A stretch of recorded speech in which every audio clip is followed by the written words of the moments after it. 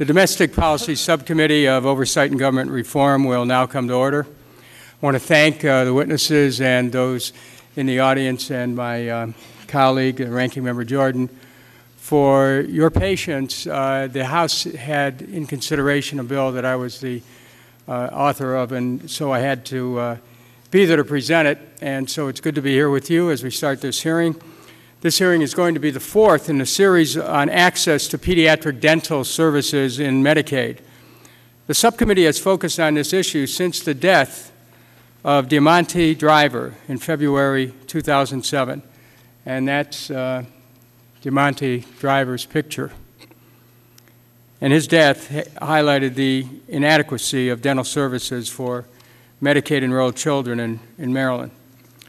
Without objection, the chair and the ranking minority member will have 5 minutes to make opening statements, followed by opening statements not to exceed 3 minutes by any other member who seeks recognition.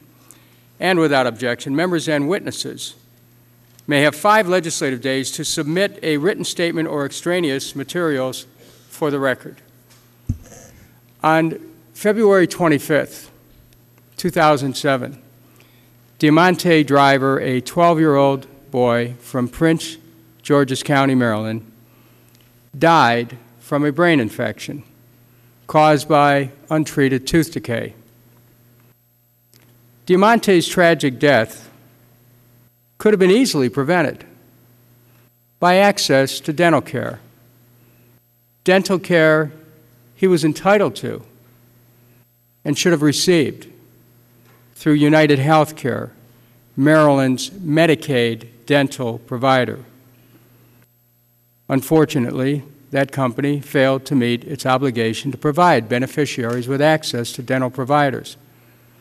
So onerous were the administrative barriers United Healthcare had created, quote, "It took one mother, one lawyer, one online help supervisor, and 3 management professionals to make a dental appointment for one Medicaid child," unquote, according to testimony we received from Lori Norris, a legal advocate who worked with the driver family.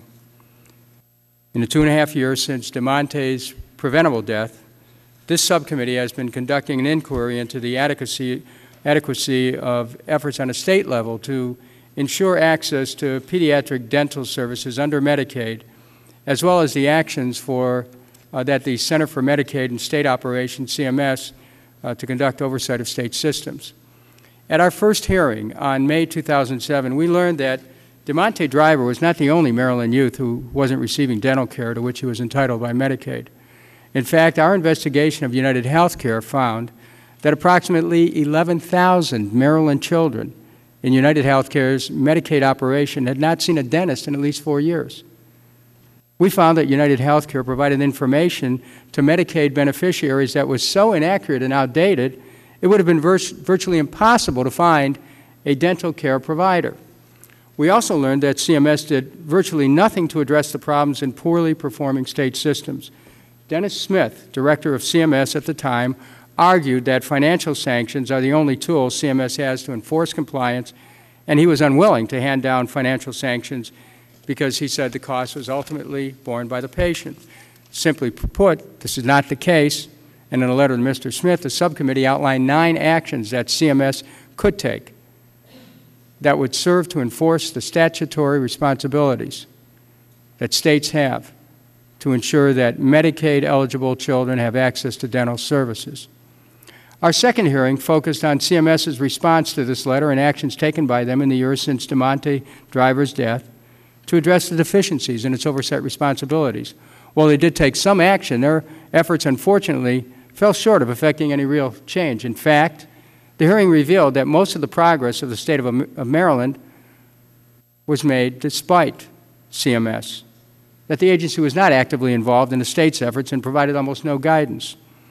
Additionally, CMS continued to neglect the issue of provider reimbursement rates, despite hearing testimony about the importance of them to effecting system-wide reform. Astoundingly, Mr. Smith even acknowledged as such during our first hearing, but stubbornly continued to avoid the issue. Mr. Smith resigned from his post not long after our second hearing. After that, things began to change. A GAO report, the first of its kind since 2000, revealed that millions of Medicaid-enrolled children suffer from tooth decay, almost one-third of the total Medicaid population. Medicaid children are roughly twice as likely as privately insured children to suffer from tooth decay. Moreover, this pattern has persisted for years. Very little has been done to improve access to and utilization of dental services. In a sense, the problem of tooth decay is getting worse because the rate of decay in the teeth of children aged 2 through 5 has increased in recent years. Now, our third hearing on the issue demonstrated that improvement is possible. Under new leadership and continued congressional scrutiny, CMS began to turn a corner. The interim director of the Center for Medicaid and State Operations outlined a number of actions that they had taken to engage states actively in reform as well as to improve their own oversight functions. They conducted 17 reviews of state systems with utilization rates below 30% and provided each state with its own report and recommendations, worked with states to develop oral health schedules that met federal guidelines, and formed an oral health technical advisory group with state Medicaid directors. We also learned that the state of Maryland, where this whole journey began, continued making considerable progress. The Dental Action Committee that they formed developed 7 recommendations to improve access to dental care for Maryland's children. 2 ended up in a budget submitted by Martin O'Malley, the governor of Maryland, and another was passed by the state legislature. Today, GAO will share the findings of their most recent report, commissioned at the request of myself and Mr. Cummings, on the adequacy of pediatric dental oversight at the state and federal level. And I'm thankful to GAO for their hard work and dedication in studying this problem. We'll also hear for the first time from the new Director of Center and Medicaid State Operations. I'm looking forward to their report on the progress they've made and how they plan to use that momentum to address the gaps that remain as identified in the GAO report. Additionally, we're going to hear from state Medicaid officials and researchers who have studied and implemented successful initiatives to increase access to and utilization of dental services, as well as to improve provider participation. I believe and hope that CMS has turned a corner in their oversight of pediatric dental services since the death of Deamonte Driver. But the magnitude of the underlying problem is great. And even today, there are millions of children, just like Deamonte, entitled to dental care, but not receiving it. The urgent job of everyone here today is to move quickly to prevent another one of them from dying from preventable dental disease. And finally, I just want to share with my colleagues, you know, people ask me when Deamonte's death was first announced, why are you so interested? It's just one person out of 300 million. You know, these things happen. I remember growing up in the inner city. And I was the oldest of 7. My parents never owned a home. We lived in 21 different places by the time I was 17, including a couple cars. And one of the things we didn't have was dental care. I mean, I can remember chewing on gumballs and having them just break off and my teeth breaking off into the gumballs. And I can remember having dental problems that didn't get treated for a long, long time. And I don't want to get too graphic about it, but for those who have experienced being a child without access to dental care, you know what a nightmare it can be. And so, Deamonte Driver, that's me. That's me as a young boy.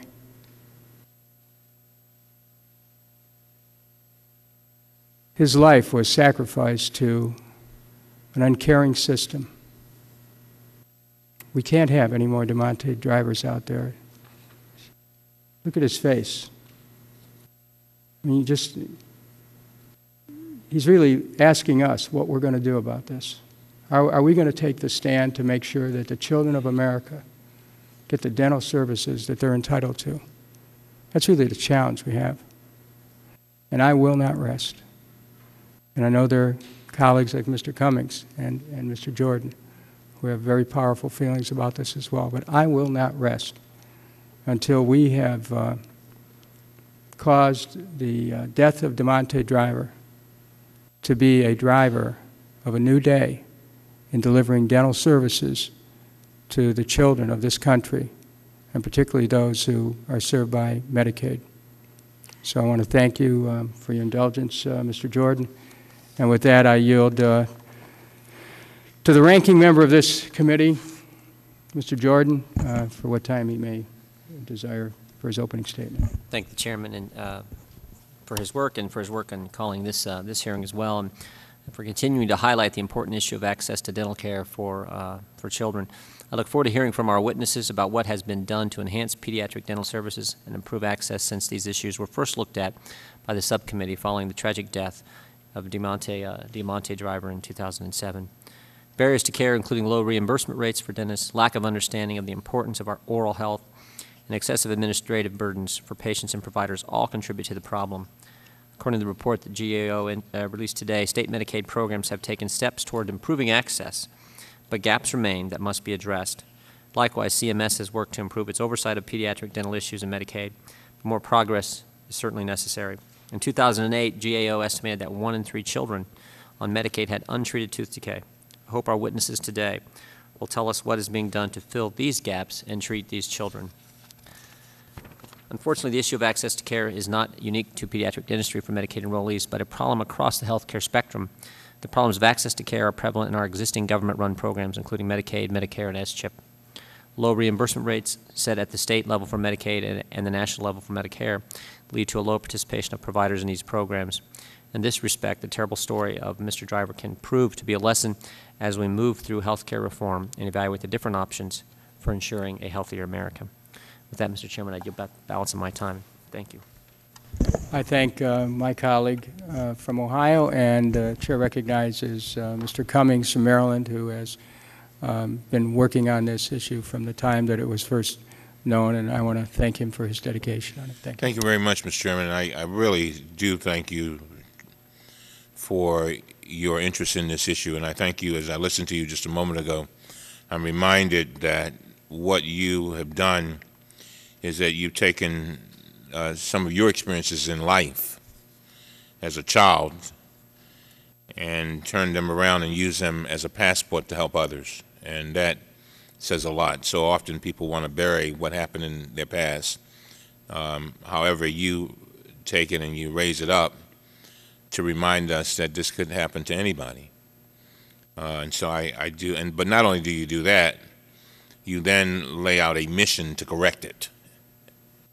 And so I really do appreciate you doing this. You know, Deamonte died on February 25th, 2007. And I know that Chairman's already talked about it, but I think about it every day, just about, when I think about an untreated tooth and an infection spreading to a child's brain. $80 worth of dental care might have saved his life, but Deamonte was poor and he never made it to the dental chair. Mr. Chairman, as you recall, we first held a hearing on this topic in my request back on May 2nd, 2007, in an effort to identify the critical breakdowns in our Medicaid system's provision of dental care to children. As our dental health professionals here today know, oral health is an often overlooked but vital component of health care. Preventive dental care, especially for our children, is a fundamental need for their healthy development into adulthood. In fact, tooth decay is the most common childhood disease. It is 5 times as common as asthma and 7 times as common as hay fever. This has the most detrimental impact on low-income communities. 80% of cavities occur in only 25% of children, predominantly low-income children. And low-income children suffer twice as much from tooth decay as do more affluent children. Millions of school hours are lost each year to dental-related illness. Poor children suffer nearly 12 times more restricted activity days than children from more affluent families due to dental-related illness. Our previous hearings on this matter revealed woeful failures of the Centers for Medicaid and Medicare Services and its state partners to comply with Section 1905R3 of the Social Security Act, which ensures that every Medicaid-eligible child will have access to medically necessary dental care under the Early Periodic Screening, Diagnostic and Treatment, or EPSTD provision. We found that Medicaid fell glaringly short of meeting this mandate and was given directives to address these disparities. I'm eager to hear today about efforts that they've partaken in to address the disparities. Since Deamonte's death, my home state of Maryland has resolved to do everything possible to prevent such an avoidable tragic loss, and we have made significant gains to improve children's access to dental care. In just 2 years, Mr. Chairman, 41,000 more children in Maryland received a Medicaid-funded dental service than those who received such a service in 2007. In 2009 alone, Maryland is making an overall $81.5 million investment in Medicaid dental services statewide. Governor Martin O'Malley, to his credit, also convened a dental action committee which developed 7 recommendations to better serve our children, including raising reimbursement rates for dental services, initiating a single statewide vendor for dental services, spending $2 million per year to enhance the dental health infrastructure, providing dental screenings for children, creating a new dental hygienist position, improving education for dental students, and crafting a public education campaign on oral health. The governor included the first 3 items in his 2000 budget, and he is currently working with a dental action committee to implement the others. Similarly, the United Health Group has stepped up to the plate to do its part. It invested $170,000 for a program at the University of Maryland Dental School to improve children's access to dental care in Baltimore City, including more than $30,000 to hire a pediatric dentistry case manager, more than $60,000 to hire a pediatric dentistry fellow, $30,000 to establish a mini pediatric dentistry clinic, and $15,000 to provide continuing education to pediatric and family practice residents. As I close, the company is now working to develop a similar partnership with Howard University that will reach across the Maryland border to Deamonte's home county, Prince George's. All of these actions are commendable. However, they are being implemented solely on a state level. In order for us to see monumental gains, changes must be made nationwide. We have been anticipating a review of CMS's efforts since our last hearing to learn what has been accomplished at the federal level. We were sorely disappointed regarding the lack of demonstrable effort between our first and second hearings, so GAO's report has been eagerly awaited.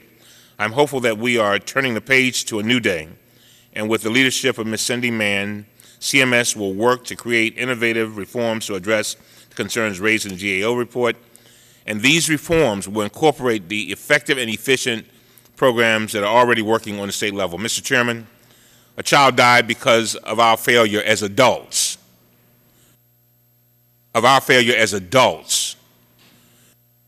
To discharge this mandate.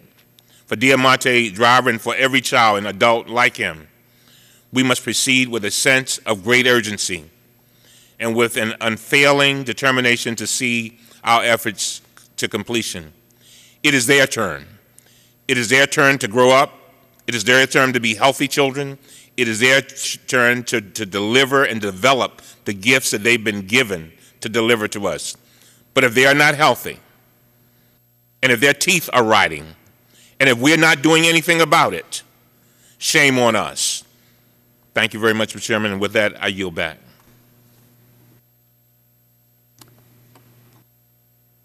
Thank you, Mr. Cummings, for your commitment, your statement, your heart, your passion, and your willingness to take a stand. We're now going to go to the witnesses. There are no additional opening statements. The subcommittee will receive testimony from the witnesses before us today. I'd like to start by introducing our first panel. Ms. Catherine Iritani, is that right? Ms. Catherine Iritani is Acting Director for Healthcare Issues at the U.S. Government Accountability Office.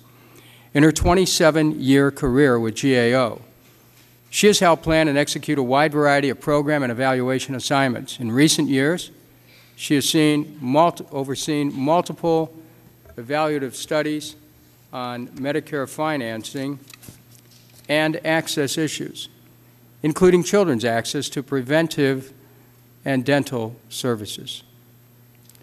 Ms. Iritani currently works in GAO's Seattle field office and has a business administration degree from the University of Washington.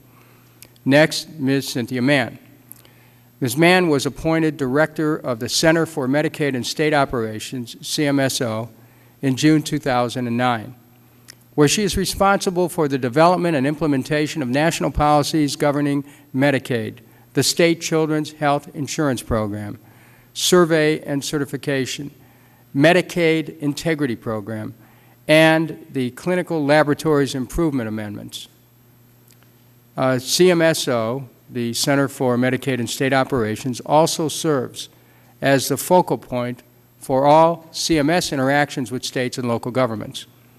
Prior to her return to CMS in 2009, Ms. Mann served as a research professor at Georgetown University Health Policy Institute and the executive director of the Center for Children and Families at the Institute. Her work at Georgetown focused on health coverage, financing, and access issues affecting low-income populations. Previously, she served as director of the Family and Children's Health Programs at CMSO from 1999 to 2001, where she played a key role in implementing Medicaid and the SCHIP program.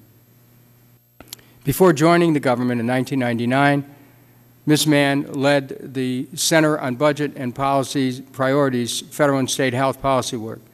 She also has extensive state-level experience, having worked on health care, welfare, and public finance issues in Massachusetts, Rhode Island, and New York. Thank you both for appearing before the subcommittee today. It's the policy of the Committee on Oversight and Government Reform to swear in all witnesses before they testify. I would ask that you please rise and raise your right hand. Do you solemnly swear to tell the truth, the whole truth, and nothing but the truth? Thank you. Let the record reflect that each witness answered in the affirmative. I would ask that each of the witnesses now give a brief summary of your testimony. I ask that you keep this summary under 5 minutes in duration. Your complete written statements are going to be in the record, and that's what we're here to do, to have you amplify on that in your time that you'll be presenting. So I would like you, Ms. Iritani, to be our first witness. You may begin. Mr. Chairman, Ranking Member Jordan, and members of the subcommittee, I'm pleased to be here to discuss children's access to Medicaid dental services, a long-standing concern. As you noted in your opening remarks, an estimated 1 of every 3 children in Medicaid has untreated tooth decay. 1 in 9 have it in 3 or more teeth. This is about twice the rate experienced by privately insured children and translates to millions of Medicaid children in need of dental care. In too many cases, this need is urgent. My statement is based on GAO's report that you are releasing today. This report summarizes, at a national level, efforts of states and CMS to improve Medicaid dental services for children. In summary, we found that state Medicaid programs and CMS have taken a number of actions to monitor and improve children's access to dental services, but problems with access persist, and gaps in CMS oversight remain. First, let me share highlights of states' actions from our web-based survey of state Medicaid programs. All states reported monitoring children's access to dental services, and nearly all states had implemented 1 or more initiatives to improve access through actions to reach out to families, such as establishing hotlines to help them find a dentist, and initiatives such as raising reimbursement rates to encourage more dentists to serve Medicaid children. Nonetheless, states reported multiple barriers to improving access. These barriers are well known and long-standing. For example, for families finding a dentist to treat their children. For providers, concerns remain about families missing their appointments, low reimbursement rates, and administrative burdens. These barriers persist despite states' actions to address them. Of significance, most states indicated their initiatives to improve access had not met their expectations, and 2/3 of the 21 states that reported contracting with managed care organizations to provide dental services said those organizations were not meeting the state's access standards. The bottom line, children's access to Medicaid dental services has been improving, but remains low. States report that only about 35% of Medicaid children nationally received any dental service in 2007, as compared to HHS's goal of 66% of low-income children receiving a preventive dental service by 2010. Now let's turn to actions of CMS. CMS has improved its oversight of states' programs in several ways, but more can be done. 2 observations. First, CMS has focused dental reviews of 17 states with low dental access rates, identified significant problems, including concerns in 8 states that managed care organizations had inadequate numbers of dentists in their networks. CMS did not, though, require corrective action plans of states or have plans to review other states with low dental access rates. Second, CMS has improved its guidance to and communications with states. For example, CMS posted descriptions of 4 states' promising practices for improving access on its website. But nearly every state, 49 in all, reported to us that they need more from CMS. States reported, for example, that they need specific guidance in areas such as establishing appropriate dental payment rates and improving billing policies. Notably, when we asked states how CMS could help them, most states answered that CMS should provide more information on what was working in other states. 26 states reported to us that they believed their state had one or more best practice for delivering dental services that could be shared with others. In conclusion, CMS and states have taken noteworthy steps to improve children's access to Medicaid dental services. Concerted and continued efforts, and in these challenging fiscal times, innovative solutions will be needed to address the multiple and long-standing barriers to improving children's oral health. For its part, CMS can help through ongoing oversight and assessment, guidance, and support of states' efforts, building upon the steps the agency has recently undertaken. We've made several recommendations to CMS towards this end and have ongoing work for the Congress further examining these issues. Mr. Chairman, this concludes my statement. I'd be happy to answer any questions. I thank the gentlelady. The chair recognizes Ms. Mann. You may proceed. Good afternoon, Chairman Kucinich, Ranking Member Jordan, and members of the subcommittee. I, too, appreciate the opportunity to be with you today to talk about how children are faring receiving needed dental services under the Medicaid program. And I want to begin by commending you, Mr. Chairman, for your sustained interest in this area. I have been the director for the Centers for Medicaid and State Operation for a little less than 4 months, and I've not been a witness to the prior hearings. However, in my position at Georgetown University, I closely followed the proceedings. And now that I'm director of CMSO and have taken stock of what we've done in the past period of time, it is clear to me that the activity that has happened was triggered in large part by the activity of this committee and by your interest in this area, and that you have been able to plant the seeds for a renewed commitment on this very important matter. While I'm new to CMS, I'm not new to this issue. As you noted in your introduction of me, I've worked on children's access issues for many years, and I would note that in my 18 months at CMS in 1999 and 2001, I helped author the letter that was issued in January 2001, which you referred to in your first hearing, which called for every state to conduct a dental access review. Since that time, many states have made progress narrowing dental access gap for children, but as the GAO correctly points out, significant gaps remain. We know from the research that there's an inextricable link between oral health and overall health, and that every child needs dental care, preventive care, and treatment when appropriate.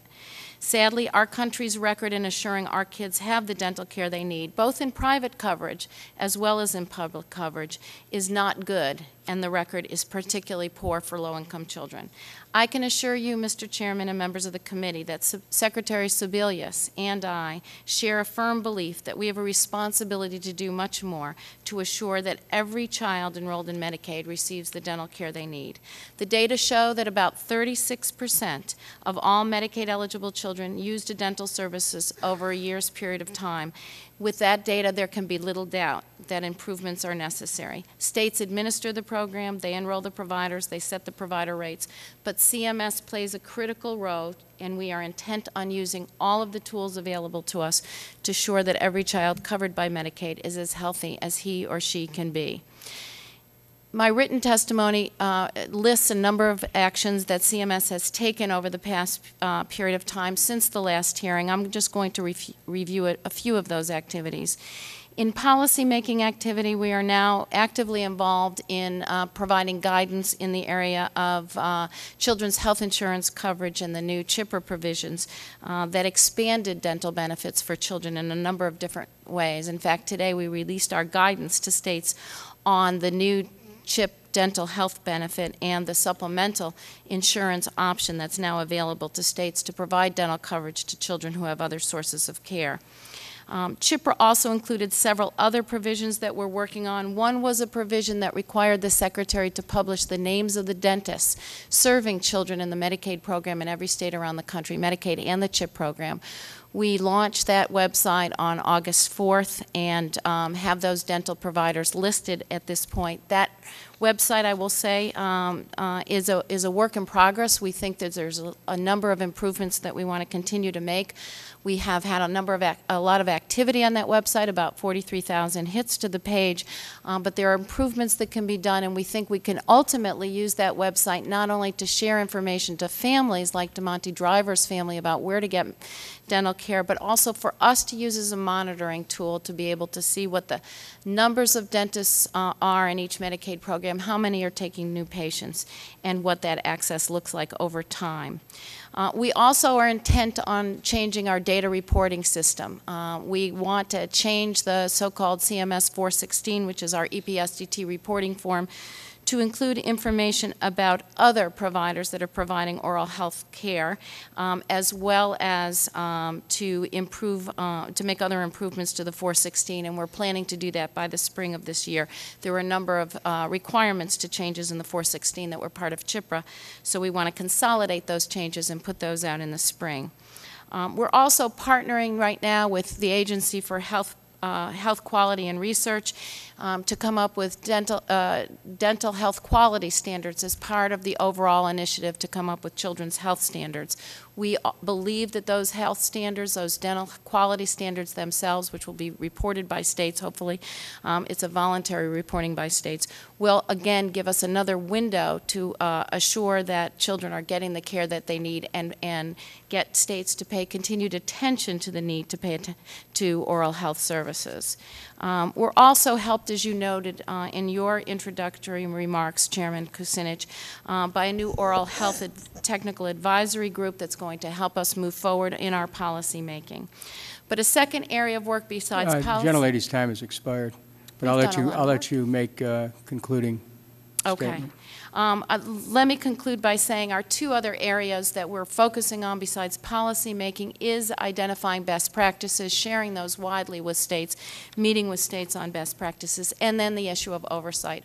On those 16 state reviews on August 27th, I issued a letter to all of those states saying that we wanted to know the results of those recommendations in those reviews. Our regional offices are now working with each of those states, and we will look at those reviews and also assess whether additional reviews are needed. Thank you. I wanted to just close by saying that we are committed to continuing to make this a focus of our work as we go forward, and always welcome your insights and your suggestions in terms of moving forward. I thank the gentlelady. We're going to go to questions of the witnesses. The chair and the ranking member will have 10 minutes for questions, and followed by 5 minutes from other members' questions. We'll see how we go in the rounds, you know, whether we go one round or two round. So I'll begin by asking Ms. Iritani, does GAO have an estimate of the number of Medicaid-eligible children who did not receive a single dental service? Yes, we do. How many? That would be 12.6 million on the Okay. basis of nationally Thank you. representative surveys. What percent of children does that work out to be? That's 66% of Medicaid children. So the reality is that you say 66% of the eligible children do not receive dental services. Meanwhile, the Department of Health and Human Services has established a national goal of achieving 66% of eligible children who do receive dental services by next year. So we've got 66% not receiving, and the goal is 66% who will receive the dental services, preventive dental services. That is, to achieve the national goal, we're essentially going to have to turn the current statistics on their head. Now, Ms. Mann, you've inherited an agency that, for the better part of a decade, has been held back from making progress towards this goal.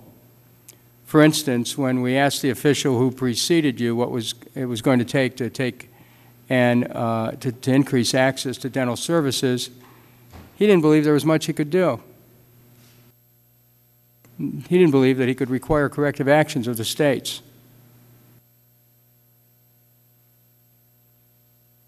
What do you believe? I think there's a great deal that we can do, Chairman. I believe it's a multi-pronged problem, and we have an obligation to have a multi-pronged solution. I think it's both. Excuse me, those are words. I think we have to do some guidance to states. If they're looking for guidance on how to set dental rates, we'll provide that guidance on how to set dental rates. I believe we need to do oversight. As I mentioned, we are following up with each of the 16 states that we did the initial reviews. There was had not been follow-up till I got back to the till I took on at CMSO, and we will assess whether additional state reviews are necessary. What I want to do is focus on these 16 states, see where we are, see what progress has been made. I do think that CMS can do corrective action plans. We plan on doing it in a number of different areas where it's necessary. I'd like to work with states and share best practices. These are complicated areas. These are troubling. We're going to get into the corrective action in a little bit. I want to go back to Ms. Iritani, if you excuse me, and thank you. We're trying to create a dialogue here. Ms. Iritani, in your testimony, you mentioned that more than half of the 21 states that provide dental services through managed care organizations have reported that MCOs in their state do not meet any or only meet some of the state's dental access standards. Approximately how many children are going without dental services in those states? That's a difficult question to answer because, unfortunately, the data by delivery system is not reliable. So the 416 that captures the data on access by delivery system, we have found does not break out managed care versus fee-for-service for access, and those states do not have managed care throughout. Okay, if we're looking at achieving a goal, then, but we need to really have some quantitative assessment of where we start. Do you have any guess at all? Do you have a best guess of what that number would be? How many children are going without dental services in states? In states that have managed care? There are 21 states that reported that they had managed care. But in some of those states, the managed care penetration rate, that is the number of children that were receiving dental services through managed care, was very low. Okay, so we can't answer that question. We're going to work with you to help get the breakdown so we know where the targets are in terms of the goals that we have to reach. We have to know where we're starting. And since it is on a state-by-state basis, so we're going to need your help on that. Now, Ms. Mann, this subcommittee found that United Healthcare's inadequate dental provider network was a contributing factor to the preventable death of Deamonte driver. As you know, CMS recently conducted a significant review of dental services in 17 states, and you identified 8 states where Medicare managed care organization provider networks were not assured of being adequate to provide access to dental services. Ms. Mann, do you believe that inadequate dental provider networks in Medicaid managed care organizations are a significant barrier for children to receive dental care? Chairman, I think there's an access problem inside managed care and outside managed care. Well, let's talk about inside managed care. What do you believe? I think it depends on each state, and in some states, their managed care organizations are not providing a sufficient network. Okay, so what are you saying? It depends on each state. I need something more specific here. You're giving me answers that are interesting, but they're very general. And the way that this committee works is we learn by getting specific answers. Can you be specific? Each state is different, Chairman, so I can't tell you that it's not that inherently managed care is a problem. It is that every state has an obligation to make sure that network is sufficient. In those 8 states, we're following up specifically to look at what steps those states have taken. Okay, now each state is different. Ensure thank you. Now I'm focusing on Medicaid, managed care organizations, because they behave like a traditional HMO in the Medicaid context, retaining the risk in exchange for capitation fees. Under Medicaid, they make money when their enrollees don't get medical and dental care. This subcommittee held a hearing last month on the health insurance industry, and the industry spending on members' health care is known as medical losses. And insurance company executives try hard to keep those losses to a minimum. Obviously, one of the ways a for-profit Medicaid managed care organization can please Wall Street and can keep their medical losses to a minimum is by making it difficult for people who are covered to find a dentist who will accept Medicaid. In your opinion, have you seen any evidence that dental utilization rates differ according to whether a state relies upon for-profit Medicaid managed care organizations to provide coverage? The study that I've seen is the study that actually you asked for, Chairman, and the CRS report, and it certainly showed dental access problems. I have not seen a broad across-the-board study of it. I think that the evidence is that in risk-based contracts, there can be a greater propensity for denial of care, and therefore there's a greater obligation if the state chooses to set up its system that way to oversee and make sure that that care is sufficient. Medicaid obligation. Well, okay, now we're making some progress here. I'd like to ask that you and your staff consider correspondence received by my staff from Dr. Burton Adelstein, in which he finds evidence for a correlation between Medicare managed care organizations and lower dental utilization rates. Did you collect data from the states which would allow you to determine if this is a factor, if there is a correlation between Medicaid? You asked about for-profit managed care organizations. I have not looked at data looking at for-profit managed care organizations. We can look at that more closely, Chairman. I'd be glad to look at that more closely. Thank you. I will say that we have a real problem in the fee-for-service area as well, and so I think that well, that's not what this hearing is about, though, is it? I thought the hearing is about Medicaid access for children. Okay.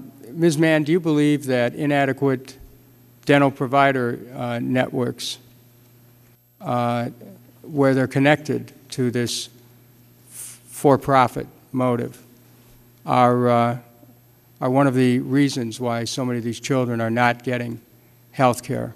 Is it because of the way the system is structured? I think that Medicaid managed care organizations can make it worse or can make it better depending upon what the financing looks like, what the incentives are, and what the oversight is. I want to ask you about one of the GAO's findings that troubles me. In testimony before this subcommittee in September 2008, Interim Director Herb Kuhn testified, CMS will require corrective actions for those states not in compliance with federal regulations.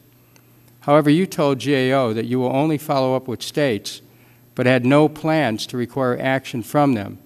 As you wrote in a cover letter, quote, these were programmatic reviews, and as such, formal, quote, corrective action plans, unquote, were not required. I'm wondering if CMS has backed down from its earlier commitment to this subcommittee to require corrective actions from the states. As I stated a moment ago, we believe that corrective action plans are part of our toolkit in terms of moving forward on the Medicaid program. These reviews were done, as you noted, before I came, and they were set up as technical assistance reviews. So you plan to require corrective action plans? If I could finish? Well, can you answer that question, though? When we complete these reviews back from the regional offices, if we still see problems, then we will move forward in a separate action for corrective action plans, yes. So you're not adverse to corrective action plans? Absolutely not. And you'll be letting this committee know about timeframes for a component of that requirement? Sure. Okay. Thank you very much. Chair recognizes Mr. Jordan. Thank you, Chairman. Let me pick up where the chairman was.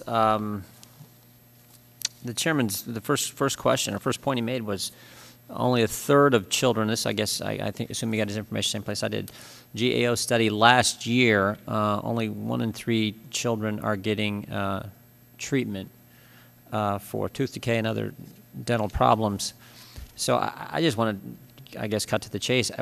Have you seen an improvement in the past year? Is it better now? What's the status? And I understand that just last year's study, but here we are late in 2009.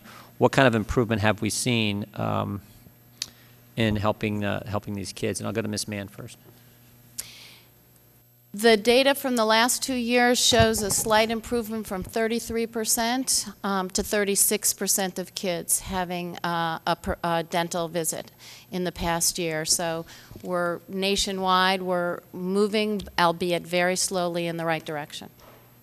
I would say most people would say that's real slowly in the right direction. Okay, and Ms. Iritani, do you want to comment? Yes, and we've seen the same data. Okay. Let me just bring up something to Ms. Iritani, and you talked about one of the things that states have reported is this rather heavy administrative burden. In fact, I remember my days working at the State House. When you talk to local officials, it's always dealing with the federal government, for county governments, dealing with the state government and the federal government. So.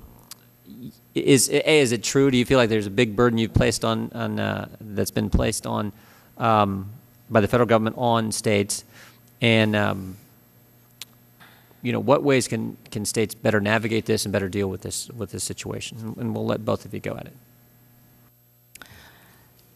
We asked states about the barriers in their states to providers serving more children. Most states actually reported broken appointments, patients missing appointments as a major moderate barrier. Administrative requirements was reported as a major barrier to providers serving more children by about 28 states. So not Would you be supportive of, and one of the things I worked on my days in the State House was because of the whole welfare reform thing. Would you be supportive of some kind of penalty for? I'm just curious for parents who the appointment's been made. It's it's in place, and they don't. Would you be in favor of some kind of penalty for families who don't bring their child to the for that appointment? We asked states about model practices, and I think there are states that are actually dealing with the broken appointment issue without a penalty situation. Virginia, for example, reported on a broken appointment initiative whereby they tracked broken appointments and tried to help patients get to their appointments. Okay. Go ahead. I interrupted you. Go ahead. What other actions are being taken to help states deal with the administrative burden? Our report didn't look at those issues. Ms. Mann? Representative, just to be clear, the federal government does not, in this instance, require any paperwork that the states use to enroll their providers. So there have been, as GAO has reported, 28 states identify, and providers often have identified that paperwork as a problem. If so, it's a state initiated problem, and it's one of the things that I think is routinely on states' lists to try and address. And I think some of the states here to testify today will talk about what they've done to reduce that It's an internal paperwork. issue.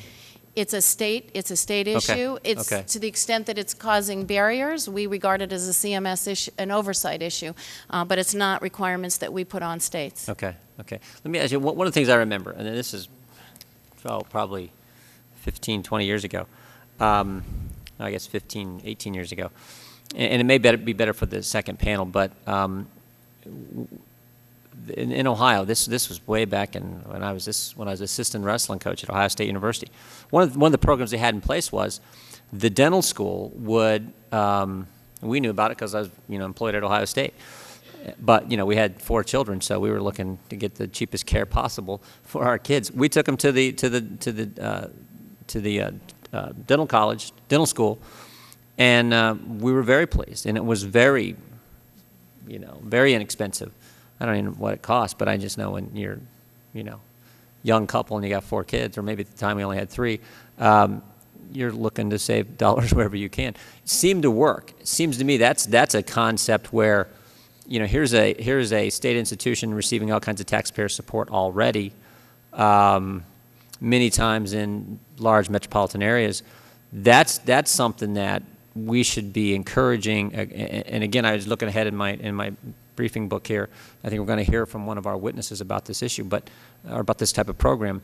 That makes all the sense in the world to me. Maybe a little more difficult in rural areas where there may not be a dental school as close, but you got to believe that's a way to help meet this need and not cost the taxpayers more money, which is obviously something that I know I'm concerned about, and I assume, and I think the rest of the committee as well. So, if you could talk about that concept and what's going on already, and how we can encourage more of that. There are a number of dental schools that are providing direct services. Also, there's some new programs being involved, and we are trying to partnering with them in order to provide some payment for training. And also some loan repayment programs so that the dental students that get trained go out into low-income communities. There's also county health departments that are providing dental health services, and a lot of federally qualified health centers. So I think looking at all of those avenues to build our workforce in terms of oral health providers is right. I was just talking to a state legislator yesterday from Kansas. They don't have a dental school in Kansas. So that's why each state you need to think about the landscape and what can work. But I think the dental schools can be very critical. Do either of you know how many states are implementing such an approach right now?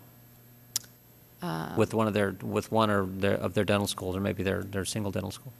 I don't know, but we can find that out and get that information to you. It's like, look, if that's working, and many states have dental schools. Sure. It's certainly something we should be doing, and again, not reinventing the wheel. We're always talking about the reimbursement rate and what provide. This is dental students. They need patients to learn their craft on. So it makes sense to me. Ms. Iritani, did you want to comment? Do you have any idea? I think that there are many states that have innovative practices such as that, and we recommended to CMS that they develop more ways to share. Okay, okay. Mr. Chairman, I'll yield back to balance my time. I thank the gentleman. Chair recognizes Mr. Cummings. You may proceed. Thank you very much, Mr. Chairman. I want to thank you both for your testimony, and I must admit that Ms. Mann, I've been feeling a feeling of deja vu in that under the previous administration, CMS, so often this committee felt like we were getting the rope-a-dope. And I want to be specific because I'm talking about the lives of children. You said that there were things that you were willing to do. And, Mr. Chairman, I hope you'll understand what I'm about to say. I want to make sure that Ms. Mann is held accountable, and I want specific commitments for these children. We've been through a process, Mr. Chairman, as you will recall, where we were told things and nothing happened. Now, either we're going to get some specifics as to what is going to happen and address these children's needs as the urgency of now, to borrow President Obama's words, because it is the urgency of now when only 1/3 of our children are getting what they need so that they can grow up and be able to sit at a table like that, to be able to go to school without pain, to be able to live a healthy life, or we need to do something different. We need to be specific.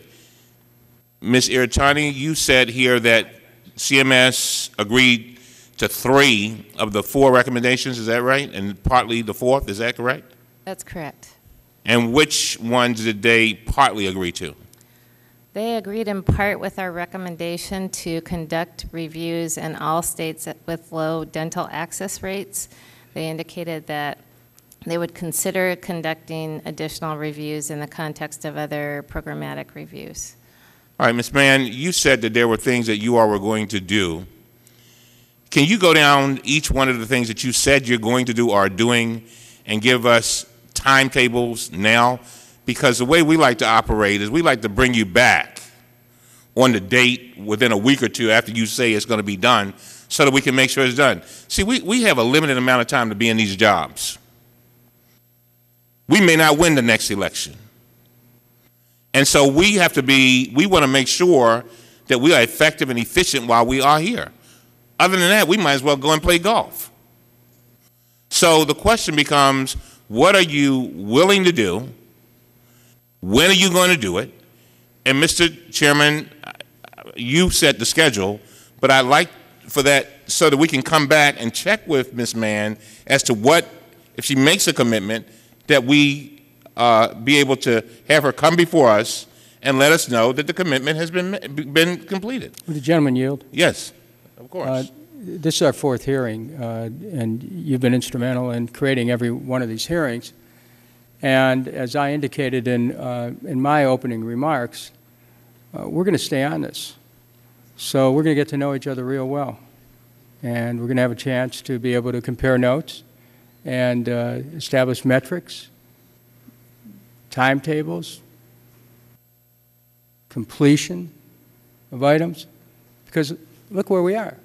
66% aren't getting the dental services to which they are entitled, and the goal is for 66% of children to get it. Yes. So with your persistence and working with Mr. Jordan and our subcommittee, I think we've got a long way to go, but Ms. Mann is now on that road with us, so we'll look forward to working with you. Now, I'll yield back to Mr. Cummings. I just want to go through the things that the action that you are going to take and when you expect to have it done. That's all. I mean, you can be briefly. You've talked it a little bit already, but I just want to know exactly what you're going to do to correct this situation to get to that goal. Do you agree with the goal, first of all? Absolutely. Okay. Now, just tell us what you plan to do. And Ms. Mann, don't take this personally. I'm serious. I'm speaking up for kids.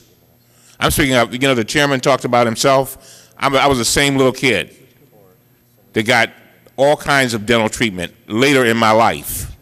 I've got kids right now in Baltimore who are going to the University of Maryland Dental School because of Deamonte driver in part. And they're discovering that the infection has gone to their eye. See, apparently, I don't know that much about dentistry. Apparently, it goes to your eye before it goes to your brain. And I'm talking up for those little kids because I want them to grow up. So that's why I'm kind of pushing hard on this, because I don't want us to be making these same arguments a year from now, or 2 years from now, and then some kid who only has, by the way, a limited amount of time to be a child. I don't want to be in a situation where that child is either harmed because we did not do what we could have done. I want every child. I think it was Maslow that says we must be what we can be.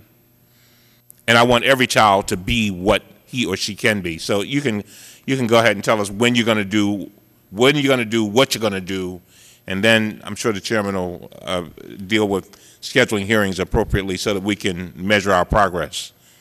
There are a number of actions already underway. As I noted, on August 27th, I wrote to each of the states in the 16 states that had reviews. The regional offices are currently engaged with those states. I can commit to you that in 30 days we can tell you a response from those follow-up reviews from the regional offices and let you know where we stand on each of those reviews. We have a listening session on EPSDT and where we should go on EPSDT, which is, as you know, the Children's Benefit Package and Medicaid, scheduled for October 16th. That's the first. We plan to have a few in that series to help guide us on what are the most important actions we can take going forward. I'm happy to commit to you that a week after that October 16th listening session to let you know exactly what the recommendations were going forward. We plan to do dental reviews in each of the states that are at the top of the list to identify, as the GAO has recommended, what those best practices are. And I can commit to you to provide you that information in the next I have to figure out exactly when we can do those reviews, but I can follow up and give you an exact date as to when we can do those and when we can provide. Can you give me an outside date? I mean, sure, I would say by December. We have committed to do the change in the 416 report by the spring of this year. We have a number of changes that we've already developed. And then there's new legislation in CHIPRA that we want to incorporate in those changes, and we want to do some consultation with experts. So we're having that consultation. That's part of the listening session that's scheduled for October 16th. We're doing that consultation this fall.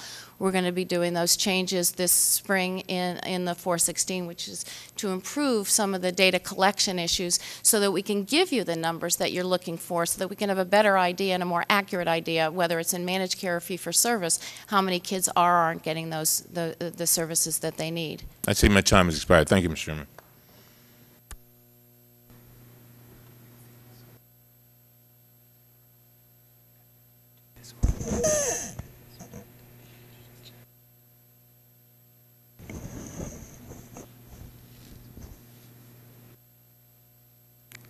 I think, Ms. Mann, you can tell by Mr. Cummings' remarks that this committee needs your cooperation, and that we are not going to stand by and watch any more little kids dying. I just, you know, and don't take this personally, but it's your job now. It's your responsibility. And so whoever was sitting in that chair is going to hear the same thing from members of this committee about your obligation to these children. These aren't statistics to us. This was a child that was full of promise, like every child. And the system let this happen to this child. And I see from your background that you have concerns about people who are in these lower economic situations. That's where I come from. And I identify with Deamonte. So that's why I will not give you or any witness who comes from the administration any wiggle room on this question. You won't have it. Just know that. You know, with all due respect, because you know what? A child died. Now, I want to, one of the significant reforms that could, in theory, increase the number of children who receive some preventive dental services is allowing pediatricians to apply fluoride varnishes. However, this subcommittee has heard that the administrative barriers to reimbursement for providing those services are discouraging doctors from doing it. My staff has received this correspondence from the Maryland chapter of the American Academy of Pediatrics on this topic, and I ask unanimous consent to put this in the record. Can you do anything about streamlining reimbursement for this procedure? We do. Thank you. The Medicaid program does already in many states reimburse pediatricians for providing sealants. And if there's any question that states have about their ability to claim Medicaid reimbursement for that procedure, we can certainly clarify that immediately. If you'd study that letter, it'd be very helpful. Maybe you could respond to it and send us a copy. I'd be In glad a letter to to do the that. subcommittee, Dr. James Krall, who's testified before us on 2 occasions, recommends, quote, uniform program oversight and performance assessment regardless of state of residence. I ask unanimous consent to insert the entire text of Dr. Krall's correspondence into the record. Ms. Mann, what can CMS do to fix the patchwork of oversight at the state level and to create a uniform system of oversight and assessment? I think we can do a uniform system of assessment, Chairman. I think that the responses aren't uniform because the problems aren't uniform, and if I could wave the wand and get that 66% and make it all happen by doing reviews tomorrow, I would do that. We don't have providers in many states and in many parts of the country that are willing to take Medicaid beneficiaries. We have a participation rate, a utilization rate in private health insurance of about 59% right now. We've got a multitude of problems in terms of getting oral health care to children, both in and outside of the public systems. It is not an overnight problem. We will commit, and we are committed to doing everything we can to make the Medicaid program work for every child and to make sure that that dental care is there. But it is a multi-pronged problem, and I don't say that to try and get around our responsibilities. I say that to say that we're rolling up our sleeves, and it is not a simple solution. If I could do the oversight of 50 states tomorrow and say that would solve it, I would do the oversight 50 states tomorrow. It won't solve it, but it'll get us farther along, and we're willing to do that, of course, and to be as aggressive as we can. Yeah, I think the watchwords would be corrective action here, wherever there is action to be taken, that you don't stand by and figure they'll solve their own problems. I agree. I agree. But when we have states come to us and say they don't have a dental provider within Right. you know, 5 counties of their state, corrective action plans won't get the child the dental care. But Deamonte driver died. He had a provider, all right. You're absolutely right, and that would have been a very different story. That's Yeah. exactly right. So we understand that there are certain circumstances where you have to become involved in encouraging states with respect to provider networks. But there's areas where they have providers, and we're wondering about corrective action in those areas. Now, Dr. Krall's letter also recommends uniform eligibility and benefits regardless of state of residency. Could you tell us what challenges CMS faces to creating such a system? In the Medicaid program, actually, there is uniform benefit eligibility for children. That is the EPSDT program. And it is the guarantee that every child get that uniform eligibility, which is simply stated all the medical care that they need that's deemed necessary. So we have a lot of variations for adults in Medicaid, but not for children. The question is, do we get it enforced, and do we have providers taking the children, and do families know about the availability? And that's why we're setting up this listening session and doing this EPSDT work group. We have a problem beyond oral health. We have a larger problem making sure that EPSDT benefit is observed for every child in the Medicaid program. Thank you very much, Mr. Jordan. Thank you, Mr. Chairman. Just a couple basics I was curious about. What's the average time a child is enrolled in Medicaid? Generally, in any given year, about 9 months. So they're in 9 months out. I mean, is there back and forth a lot, or tell me the typical There's scenario? a fair amount of back and forth. If you look Over at their lifetime, what's the average? I mean, lifetime as a child, from 0 to 18, or what's their lifetime? I don't know, over the lifetime, if you look at a cohort of uninsured children, about 1/3 of them have actually been on Medicaid in the last year or so. But, I mean, So there's a lot of churning in and out, and one of the important advances I think that we can do to help children get access to care is to keep that coverage continuous. But my point is, so some of these kids who aren't getting coverage, I mean, does your numbers account for this 1/3 we've determined that are getting the dental care? Is it because could they be in fact moving out of Medicaid and getting care from a private source? They could be moving out of care and getting care from private sources. They could be moving out of coverage in Medicaid and simply being uninsured, but not have a card to then go to the dentist. And for Medicaid patients, it's probably more the latter, but it could be either. What's the percentage of eligible Medicaid children, percentage who are eligible who aren't enrolled? Are the number? I mean, About give me those numbers. 7 out of 10 of all uninsured children are eligible for either Medicaid or CHIP, but not enrolled. Some have been enrolled in the past, but they've been churned through the program. But at any given time, about 7 out of 10 of eligible children, of uninsured children, could be enrolled through either Medicaid or CHIP. They're eligible. Okay. So that's why enrollment and continuous enrollment is a very important piece of the quality puzzle. Okay. Thank you, Mr. Chairman. I thank the gentleman. Chair recognizes Mr. Cummings. Yeah, Ms. Mann, the Government Accountability Office reported in September 2008 that the extent of dental disease in children had not decreased between 1994 and 2005, and that means kids were estimated to have untreated tooth decay. Information from that report showed that about 1 in 3 children ages 2 through 18 in Medicaid had untreated tooth decay, and 1 in 9 had untreated decay in 3 or more teeth. Compared to children with private insurance, and you know the stats, how much funding was lacking, and what was the cause of unavailability? Do you know? In other words, what is CMS doing about the urgency of the need for the treatment of these children, some of whom may be adults now? And how are we addressing that? How do you plan to address that? I'm sorry, the treatment of adults? Yes. In the Medicaid program under federal law, coverage of dental services for adults is optional with the states. And as you look through what's going on in the states now and during a recession, it's one of the first set of benefits that states will cut out if they're looking to reduce their Medicaid budgets.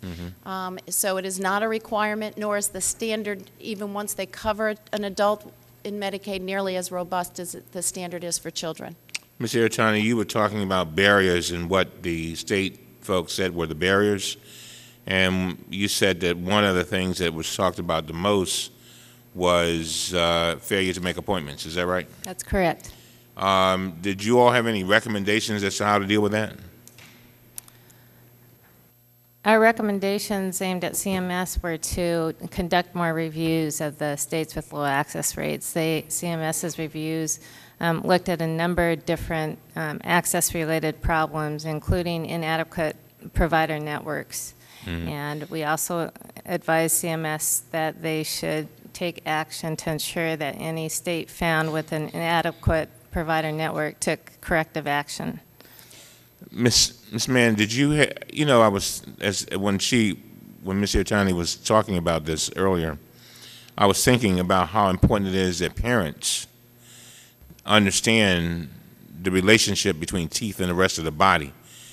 I think any parent wants their kid to be healthy, but I don't think a lot of parents have a clue of the relationship between the teeth and the body, and I'm just wondering, did you have any thoughts on that with regard to making sure that we get that information out there? I was the author of an amendment to S-CHIP where we were able to do some things in that regard, but I'm just wondering, is that on your list? Because, that's one of the things that it might cost some money getting the information out, but the benefits would be phenomenal compared to the money that we put out, because then you have all these agents called parents who, it's just like, I think if a parent thought that their kid had a fever, they would do everything in their power to address that, when certainly tooth decay could lead to something far worse than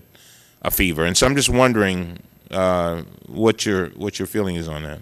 I think you're absolutely right. Prevention is a key to moving forward. There is a provision, and perhaps this is the one you're referring to in the CHIP legislation, that requires education for pregnant women and parents of newborns.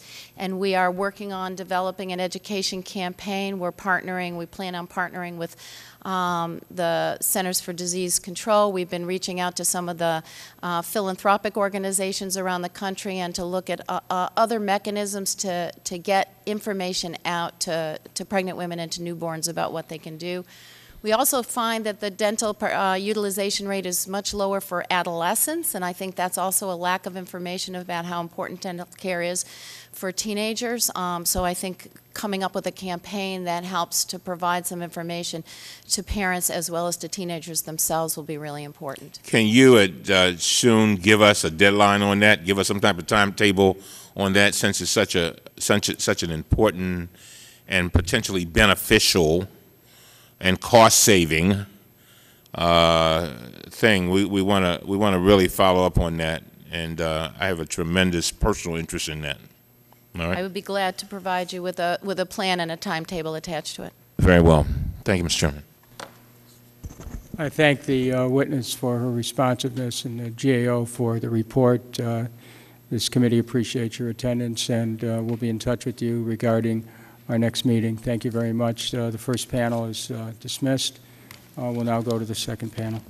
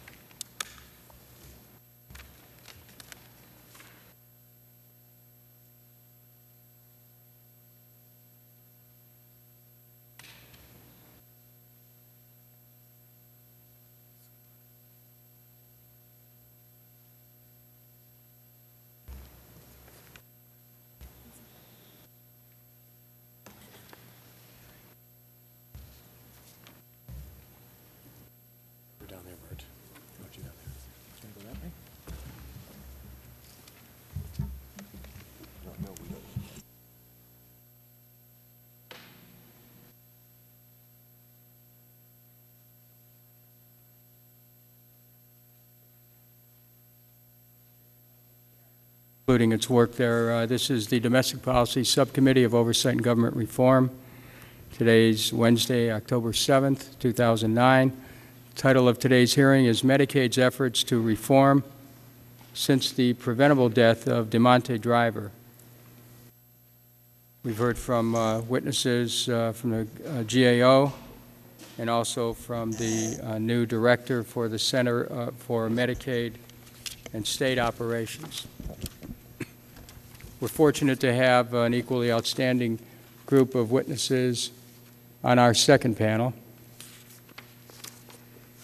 Burton L. Edelstein, who's a DDS and MPH, is a professor of clinical dentistry and clinical health policy and management at Columbia University's College of Dental Medicine and Mailman School of Public Health. He's founding director and board chair of the Children's Dental Health Project, a DC-based nonprofit policy and strategic consulting organization that advances policies to improve children's oral health. Mary G. McIntyre, MD and MPH, is medical director of the Office of Clinical Standards and Quality for the Alabama Medicaid Agency. She received an award from the Alabama Dental Association's House of Delegates in 2004 for outstanding leadership in championing the cause for improved oral health for Alabama's children. Dr. McIntyre served as chairman of the Robert Wood Johnson's Foundation National Advisory Committee, State Action for Oral Health Access.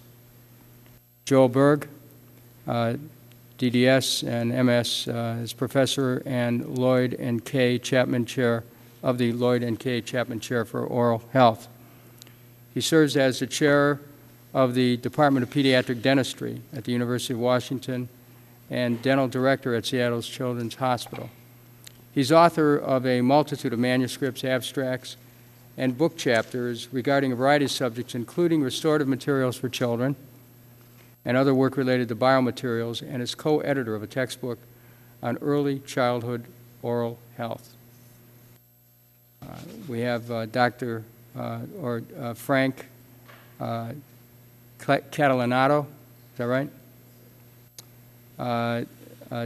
DMD is professor and chair of the Department of Community Dentistry and Behavioral Sciences, University of Florida College of Dentistry. He's chaired a number of committees in the American Academy of Pediatric Dentistry, served on the editorial board of the Academy's journal, Pediatric Dentistry. In addition, he was member of the National Affairs Committee, the American Association for Dental Research, from 89 to 95. This committee works with the federal congressional delegation to increase funding for dental research, particularly for the National Institute of Dental Research. He's currently a member of the Legislative Affairs Committee of the American Dental Education Association, which advises and lobbies on federal policies and appropriations related to dental education and practice. I want to thank all of you for appearing before our subcommittee. It's a policy of our subcommittee on domestic policy of the Committee of Oversight and Government Reform to swear in all witnesses before they testify. I would ask that you rise and raise your right hand. Do you solemnly swear that you will tell the truth, the whole truth, and nothing but the truth? Thank you very much. Let the record reflect that each of the witnesses answered in the affirmative. As with panel one, I would ask each witness to give an oral summary of his or her testimony. Please keep this summary under 5 minutes in duration. And your complete statement will be included in the hearing record.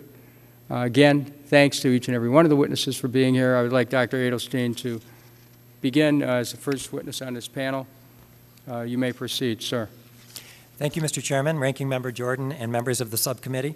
I appreciate the opportunity to come before you today to testify about federal government's role and responsibilities in ensuring that children in Medicaid have access to the dental care that is entitled to them by federal law. I am Dr. Burton Edelstein, Columbia University professor and chair of Children's Dental Health Project here in D.C. The founding of the Children's Dental Health Project in 1997 was a direct response to congressional enactment of the state child health insurance program, because I, as a pediatric dentist who treated children on a daily basis, was shocked by the lack of attention that in 1997 was given to children's oral health. It was not until the death of Deamonte driver that so much attention has been brought to this issue, and the subsequent work by this subcommittee and others has ensured that policymaking, simply as you've demonstrated today, will not leave this issue to fester any longer. The result of the attention that you have brought to this issue led to significant improvements in provisions in CHIP through CHIPRA. I commend the chairman and the committee on this issue, and I cannot think of a better example of how far we have come than to have Cindy Mann as the CMSO director with her personal commitment to children and to children's oral health. Clearly, Mr. Cummings, I agree with the statement you made earlier that we may need to do something different, and I think we need to explore the limits of what CMS can and cannot do, as well as what it can do in partnership with other agencies across the federal government. Clearly, all of the progress that has been made has still left a number of challenges. So 2.5 years after the subcommittee launched its investigation, we still have Deamonte drivers out there. And we need to consider some of the more structural and fundamental issues that limit the access to health care. At the time that CDHP was founded, subsequent to SCHIP, the vast majority of advocacy on behalf of oral health for children was made by organizations of dentists. This makes sense, of course, because it's dentists who are on the front line of providing care to children. However, dentists, parents, and the program all both contribute to and can help solve the woeful inadequacy that you've highlighted today. When asked about how to improve the program, dentist organizations typically respond with the very items that we heard featured today: low payments, complex paperwork, and non-compliant patients. Unfortunately, we have seen in states across the nation that addressing these three issues alone, and many states have taken significant action on these three issues, have not led to the kinds of increases that we would hope for. Research has shown that increasing reimbursement absolutely is a necessary but not a sufficient condition for improving dental access. For example, an analysis done by the California Healthcare Foundation in 4 states showed that raising reimbursements did significantly kick up the percentage of kids receiving care, but only from 1/4 of children to 1/3, which is that level that we're stagnating at today. Studies currently underway by my research group at Columbia University indicate that during the period 1999 to 2006, 41 states did increase fees. 25 showed no increase in utilization, primarily because those increases didn't bring them into the market. However, amongst the 25 that did have increase in both fees and utilization, about half, 13, still only reached a level of 33% or more. Overall, in 2006, 20 of our states still provided care to fewer than 1/3, and no state has broken the 50% level yet. A variety of factors contribute to this problem, which I've detailed further in my written testimony. Based on the complexity of this issue, CDHP has advocated for a holistic approach to improving children's oral health, an approach that combines both public health and patient-focused interventions. In my written testimony, I lay out solutions that can be pursued by a variety of agencies, by CDC, NIH, HRSA, WIC, Head Start, ARC, as well as CMS. CMS, of course, plays a particularly pivotal role because it's both the funder and the regulator of so much of this care. And the suggestions that we've made fall under the three categories that have been featured already today: leadership, technical assistance, and oversight, which I believe CMS is now fully committed to pursue. My colleagues and I at the Children's Dental Health Project look forward to continuing to work with this committee, with CMS, and with all who are concerned about dental care for Medicaid beneficiaries. When CDHP was founded, we called it a project. We specifically called it a project with the realization that the problem we're addressing is solvable. Tooth decay in children is preventable. The irony is that we're putting so much effort into chasing after disease that can be prevented in the first place. I look forward to continuing to work with you and with all who care about children's oral health to solve this problem. That concludes my testimony. I look forward to your questions. Thank you very much, Dr. Edelstein. Dr. McIntyre, you may proceed for 5 minutes. Mr. Chairman, Ranking Member Jordan, and members of the subcommittee, thank you for the opportunity to speak on behalf of the Alabama Medicaid Agency and the population that we serve. My name is Dr. Mary McIntyre, and I serve as medical director. I'm not a dentist, but a physician, board certified in public health and general preventive medicine. I appreciate the opportunity to testify before you today on the progress that we have made. This has been a 10-plus year journey, and it isn't over yet. The vision statement for our State Oral Health Coalition and for our Smile Alabama initiative is to ensure every child in Alabama enjoys optimal health by providing equal and timely access to quality, comprehensive oral health care, where prevention is emphasized, promoting the total well-being of the child.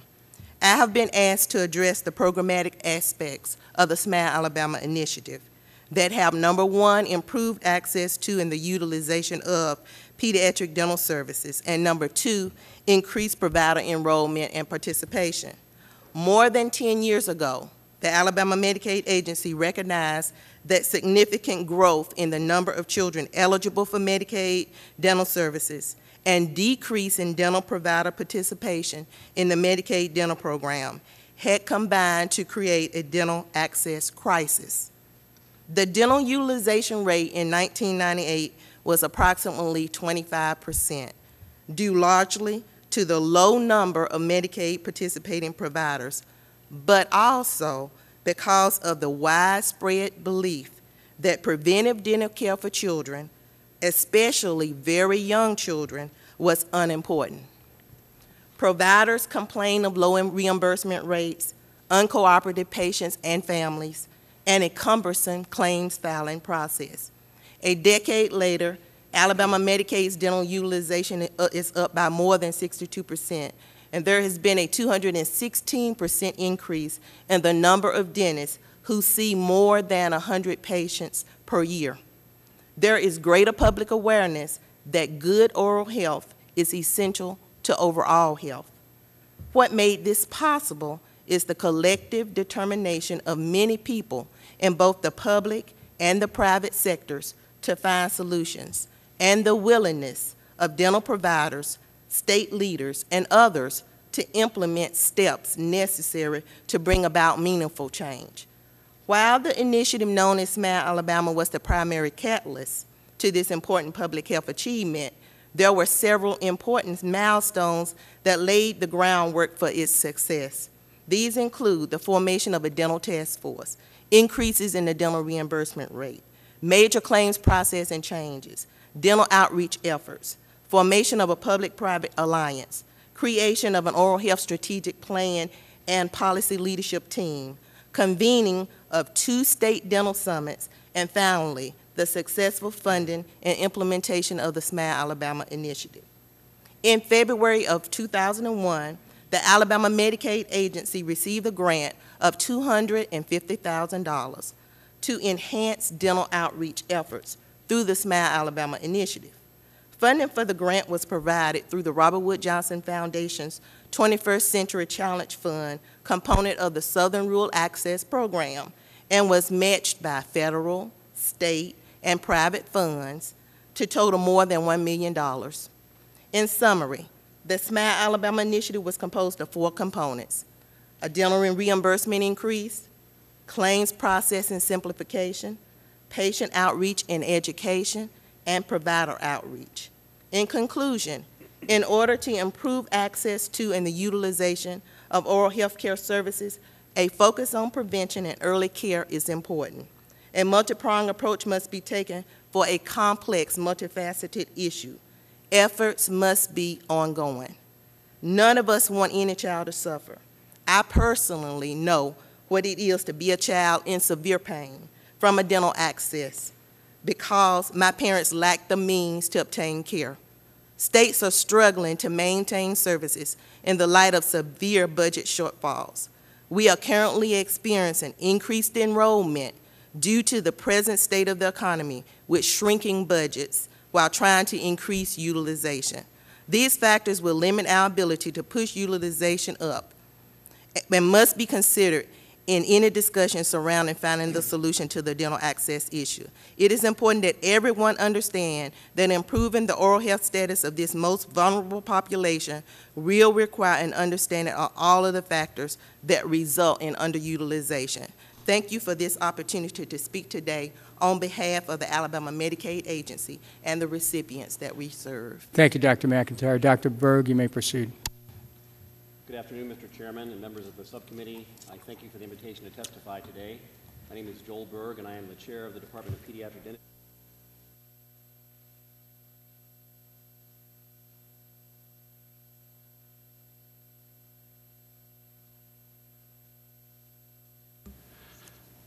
I'm a practicing pediatric dentist, and I care for a large number of Medicaid-eligible children. I am honored to appear before you today to represent and share the success of Washington State's Access to Baby and Child Dentistry, or ABCD, program. The goal of ABCD is to expand access to oral health services by Medicaid-eligible children from birth through their 6th birthday. More than a dozen nationally publicized articles and published articles have clearly demonstrated that early prevention reduces future dental costs and that ABCD is an effective, cost-saving method of improving the oral health status of children enrolled in Medicaid.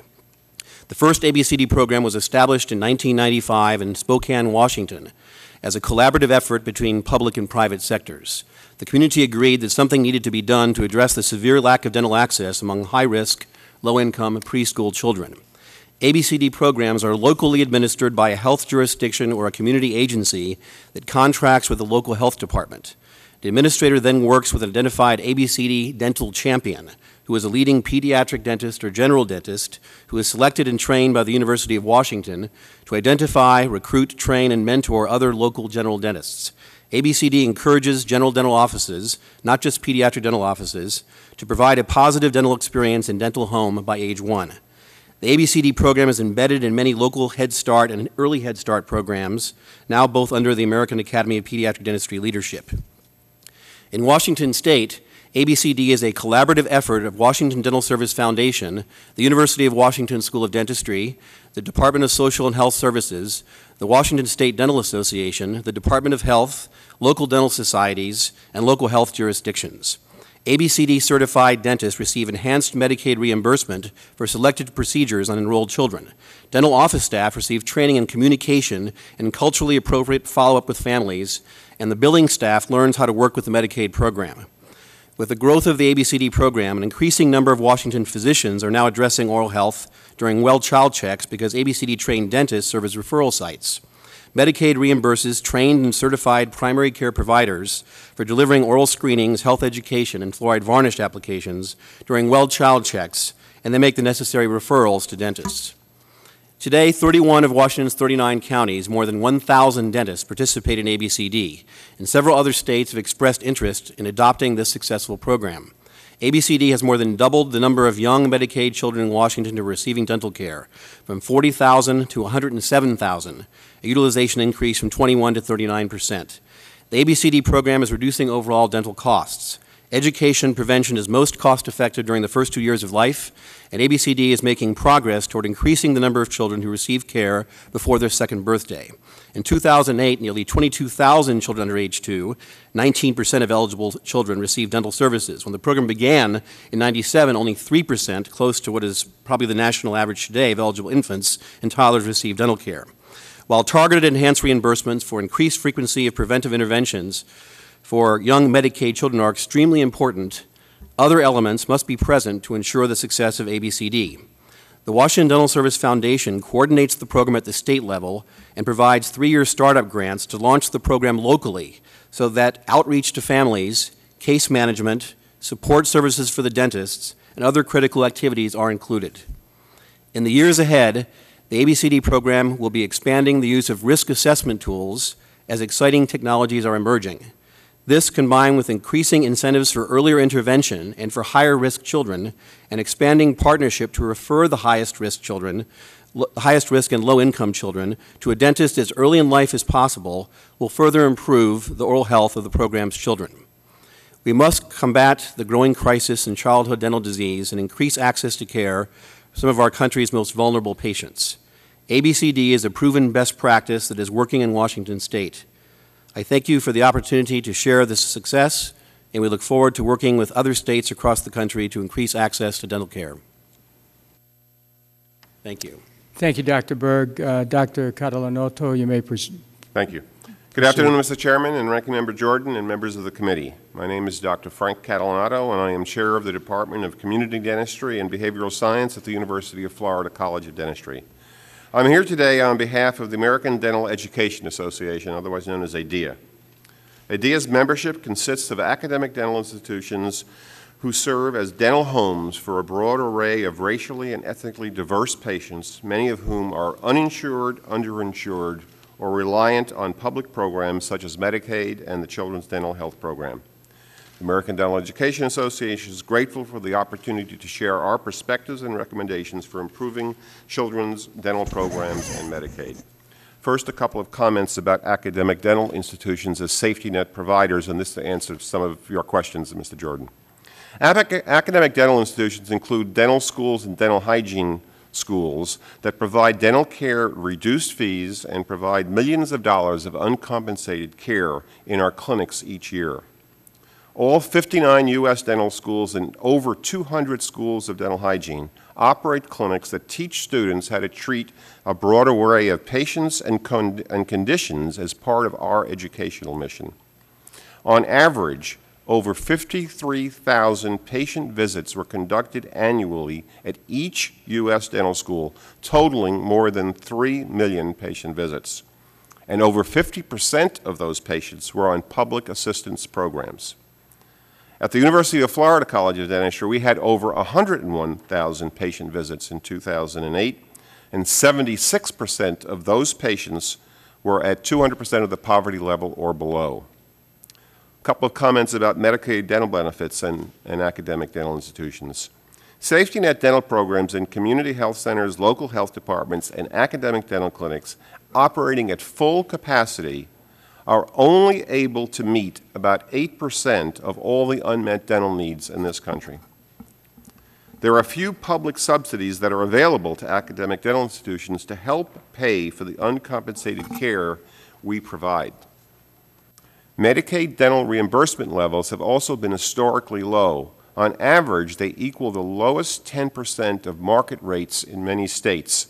In Florida, for example, our Medicaid reimbursement fees rank at 49th of the states. Therefore, the 74% of the 18,000 children we saw in the University of Florida College of Dentistry clinics were at or below poverty level. In other words, they were on Medicaid. and the low reimbursement rates we receive put considerable strain on our ability to continue providing these services. I'd like to give you 2 examples of how academic dental institutions can help improve access to care in the United States. The University of Florida College of Dentistry has a statewide network for community oral health that operates 5 dental clinics and is affiliated with 9 other clinics throughout the state of Florida, from Miami to the border of the western part of the state. And these partners include federally qualified community health centers, county health departments, and a mobile dental van. The network serves Florida's most vulnerable populations and provides comprehensive dental care in the areas of greatest need around the state. The second example, in 2002, the Robert Wood Johnson Foundation and the California Endowment funded a program to promote community-based dental education in 23 dental schools, with grants totaling approximately $38 million. One of the dental schools funded was the Ohio State University College of Dentistry. The college's goal with the Robert Wood Johnson money was to reach populations in need of dental care across the state. Starting in 2003, when they first received the grant, the dental school had 10 community-based sites. By 2007, they had expanded to 46 sites where their dental students and residents provide dental care to underserved and low-income minority patients. So, what are the recommendations we have? My written testimony provides 8 specific recommendations that ADEA would suggest, but I'd like to focus on just 3 of them. First, fund the expansion of community-based dental education learning programs with academic dental institutions. And the Robert Wood Johnson Pipeline Project is an example of the kind of funding that maybe could be provided at both the federal and at the state level. Second, develop standards and protocols for models of the care that allow other primary care professionals to help gather data, detect clinically pathological conditions, dental conditions, triage, and refer patients to appropriate dental professionals for care. One of the questions asked earlier was about the role of physicians in providing oral health services. You may have noticed in my background that I have a grant from HRSA to actually train physicians to provide such care, to provide oral health preventive services that are funded by Medicaid. And involving other members of the healthcare team is a critical step in this process of addressing access to care. Number 3, provide federal funds to states for school-based oral health promotion, education, and prevention programs. School-based sealant programs are an example. In other words, bring care to the K-12 school system where the children are. In conclusion, the American Dental Education Association believes it is critical for Congress to preserve basic medical services for Medicaid beneficiaries and safeguard essential Medicaid dental benefits in any reform of the U.S. healthcare system. ADEA and its member institutions are prepared to work with Congress and other healthcare advocates to identify programs and policies that will increase access to care for underserved patients in Medicaid. That is my testimony. Thank you very much. Thank you, Doctor. Now, you gave us 3 out of 8. Did you say there were 8? There were 2, sir. Pardon? My apologies. The 2 of the ones that I wanted to discuss, not Okay. 3. My error. No, I just wanted to make sure that you feel that you communicated your major points. The other 6 are provided in detail in the written testimony. Okay. Just want to make sure that you had a chance to note that. It sounded like you were on a roll there. I didn't want to Thank you. cut you off. Let's go to questions to witnesses. Dr. Edelstein, in your prepared testimony, you addressed the situation that occurred in Georgia, where vendors cut providers from their networks to ward off utilization increases imposed by the states. This is clearly an unintended consequence of a reform that was intended to increase access to care. In your opinion, what does the evidence suggest about the consequences of relying upon Medicaid managed care organizations to provide dental coverage to children? What I'm referencing there is specifically placing managed care companies at financial risk. And as was mentioned earlier, depending on the quality of the contracts and the degree of oversight, it is possible to have a variety of relationships between a state and a managed care company and still have a satisfactory outcome. However, in the case of dentistry per se, there's very little that managed care companies can currently do to manage the care in order to effectuate savings. And so the primary technique that they have left to rely upon in order to protect their profit line, because these are for-profit, at-risk companies, is to control utilization. Okay. And that means that there's a perverse incentive built into the concept with regard to dentistry, because there's very little else that the managed care company can do to protect its bottom line. Thank you, Doctor. Doctors Berg and McIntyre, if you could both give a try at answering this one. Patient compliance is often cited as a barrier to improving outcomes in state Medicaid dental programs. Both of your programs have a case management component. And what are some of the specific interventions of case management? Before you answer that question, Ms. Mann, I just want to note something. First of all, you may be one of the only administration officials who have actually stayed to hear witnesses on the next panel. It's very rare and refreshing. Thank you. Okay, so Dr. McIntyre and Dr. Berg, what are some of the specific interventions of case managers in your programs that increase patient compliance? I want to start first with the original, because we kind of redesigned things with our First Look program. But we originally wanted to address the issues that the providers themselves talked about, which was the missed appointments. And what the care coordinators provided was a means of actually contacting patients to assist them with getting into the providers' offices. You know, they addressed issues such as the care of the other children, which is something that a lot of times people didn't think about. Well, what do they do with the other kids when they really have an appointment to see the dentist for maybe one or two of those children? Issues such as transportation to the dental office. And sometimes there were issues that didn't have anything to do with the transportation. There were issues concerning, well, I don't know how I'm going to pay rent tomorrow, so I'm not really worried about keeping a dental appointment next week. So that the care coordinators had to get into not just the issues of the dental appointment themselves, but also the other issues that were surrounding the reasons why these patients wouldn't keep appointments. And then one of the things we had to deal with was also to address the dental providers' problem about behavior in the office, and we did that also as part of this program. We're trying to educate them on, you know, taking one child and making sure that you were on time for your appointments. Thank you, Dr. McIntyre. Dr. Berg, would you like to respond? Yes, Mr. Chairman. I think you're pointing out one of the most important aspects of the success of ABCD is the local ABCD coordinator. It's a county-specific or local health jurisdiction-specific program. And we found, indeed, that in the smaller local health jurisdictions, it's easier to get access to care through the ABCD program because it's easier in the smaller communities to coordinate efforts. We found, actually, that we had lower no-show rates in some of the ABCD programs in those jurisdictions than with the non-Medicaid population. We have evidence to show that. So these care coordinators are absolutely critical in the scheme of things to make things work, and we have evidence of that in different counties. Thank you, Dr. Berg. The GAO study reveals that states overwhelmingly would like additional guidance from CMS.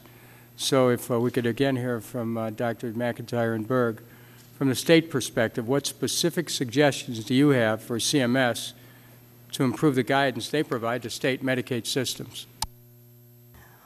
Well, as a state that I think that we had a relatively, a very good relationship with our regional office when it came down to getting assistance. We didn't have any problems with calling. But specifically when it comes down to recommendations, the main thing is to communicate specifically what we can and cannot do from a state standpoint. And I think a lot of times states are under the, I guess, misinformation as far as with misunderstandings about what policies will allow them to do or not do. But we didn't have that particular issue because we got clear communication about, well, you know, when it came down to SMAT Alabama, no one told us that we couldn't go after outside funding, so we did.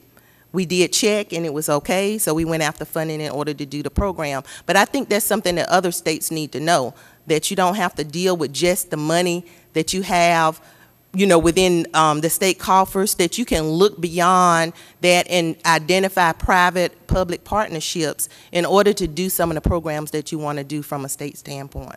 Thank you, Doctor. If Dr. Berg, if you could answer. My time's expired, but please just give a brief answer. Yes, please. I'll give specific recommendations. The state of Montana just adopted an ABCD-like program modeled after Washington State's program. And they actually did what we would like to have done this year, but it wasn't fundable in the current legislature. And that is to incentivize earlier intervention where we can separate the highest risk children. We know that, as was stated earlier, 80% or something of the cost is spent on 25% of the children. And that starts at about at age 2.5 or 3.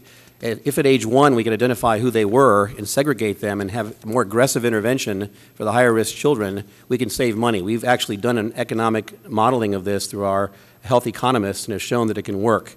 So I would absolutely look right now at earlier intervention, incentivizing earlier intervention, incentivizing higher risk, more aggressive interventions. Thank you very much. Chair recognizes Mr. Jordan. Thank you, Mr. Chairman. Let me thank the witnesses, too, and for your commitment to helping these children. The goal is, as Dr. Berg just said, to treat them as early as possible so you save on costs in the long term and obviously hopefully avoid any type of tragedies like with Deamonte. And I appreciate the work that the universities are doing. That was great to hear that. And I think I got the numbers. 3 million, you said, in 3 million dental visits across the 59 dental schools. That does not include any of the visits that might have occurred at dental hygiene programs. Wow. And you said your university, your school, you had 100,000 last year. 100,000 visits, How many were 76% of which were patients at 200% of the poverty level or below. 100,000 children? No, I'm sorry. 100,000 dental visits. There were 26,000 children's visits of that 101,000. Well, so we appreciate all that. Dr. Edelson, in your comments, you said 3 things: paperwork, low reimbursement rates, and non-compliant patients make it tough for certain providers to do this care. Which of the 3 is the one that, if you had to rank order those 3, which one is the one that is the most difficult for dentists to deal with? The one that is perceived and reported to be the most difficult is the low reimbursement. And the point I had hoped to make clear is that sufficient funding is a necessary but not sufficient condition. Would it help? Let me ask you this question. I'm going to ask some fundamental questions here. Would it help if dentists would be able to, for those families who can pay something, would it help if they could say, okay, Medicaid covers this much, and would you as a family be willing to pay X amount of dollars to cover the cost of the care? Would that help? I have no idea, except to suggest that it would create significant, as small business people, it would create significant billing hassles and problems trying to deal with the co-payments. As a practitioner who actively participated in both Medicaid and CHIP in Connecticut, where co-pays were allowed for some CHIP patients in Connecticut, we did confront significant problems with trying to manage that cost-sharing portion. Okay. So again, you started. I think you were starting to say that what you hear typically is low reimbursements. The single biggest reason given for not accepting these patients, but it sounds to me like that's not what you believe. What do you believe? Well, the but was that our study, nearing completion now, tried to assess the impact of different levels of fee increase on utilization.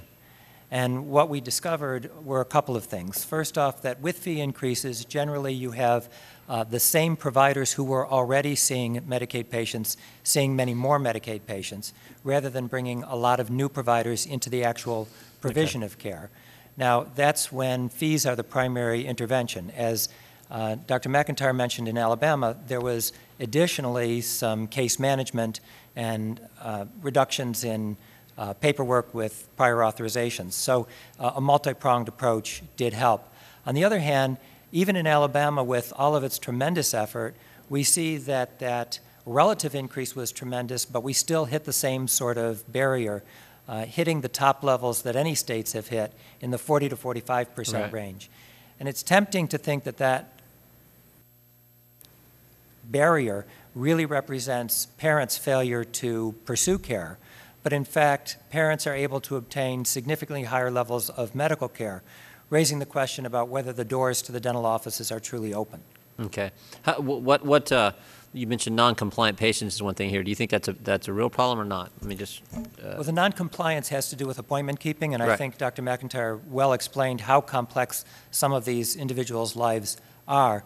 But there's an excellent example that I cite in my written testimony from New York State, Tompkins County, where a county-level care coordinator, like what the American Dental Association has suggested as the community dental health coordinator, acted as a case manager.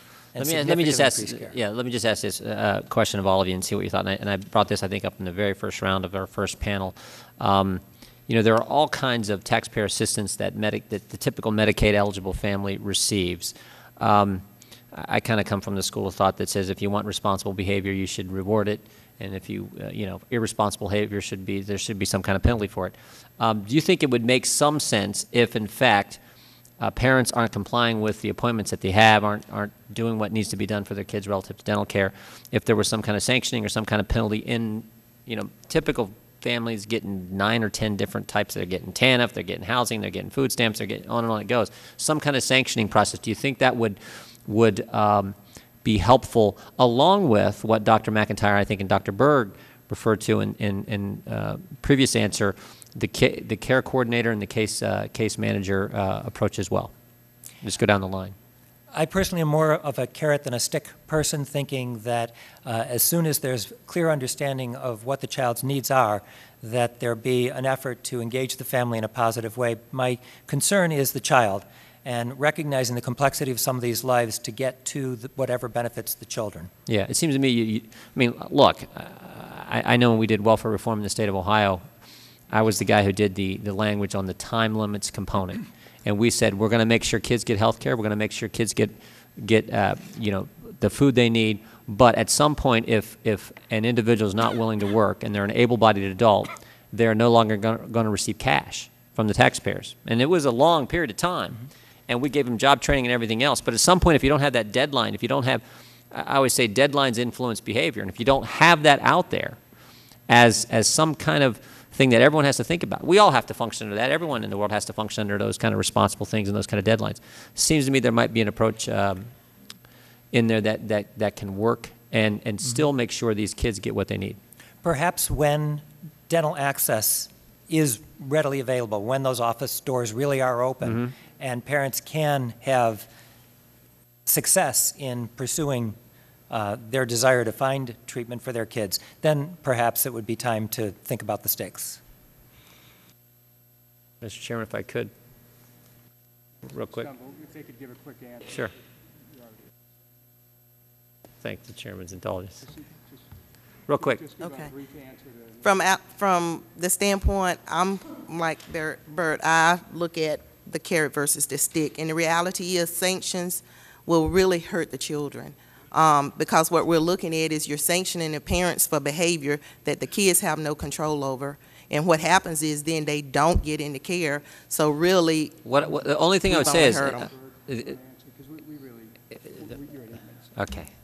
I would agree with the last part of Dr. Edelstein's statement as well, that when the access problem is solved and there is much more readily available access, then we could look at some pilot projects perhaps to study that. I think we don't have enough information to know if it's effective or not. Yeah. I'd want to study it on a small scale and see what kind of effectiveness we'd have.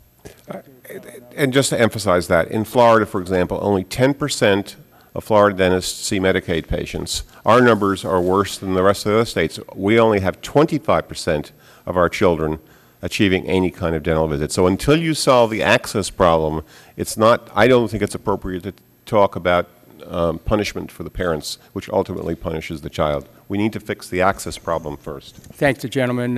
Chair recognizes Mr. Cummings. Mr. McIntyre, thank you, Mr. Chairman. Tell me, what part did, first of all, the folks who you all hire, are these a lot of community people? In other words, because to have the kind of sensitivity you're talking about, I think they first have to understand.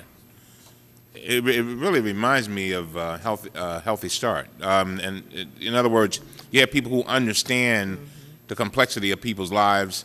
They understand that punishment is. I could have answered that question. That's not going to get it. because then they will drop out of the system. They will. But so you must look at a certain type of worker who has a certain level of sensitivity. We didn't hire anyone. Let me get that straight. Okay. Remember when I talked about public-private partnerships?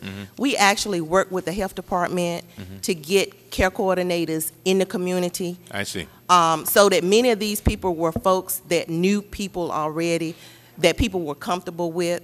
They were at the community level. They were on a county level. So that when you're calling to get a child in, that a lot of times these people really know who the children are.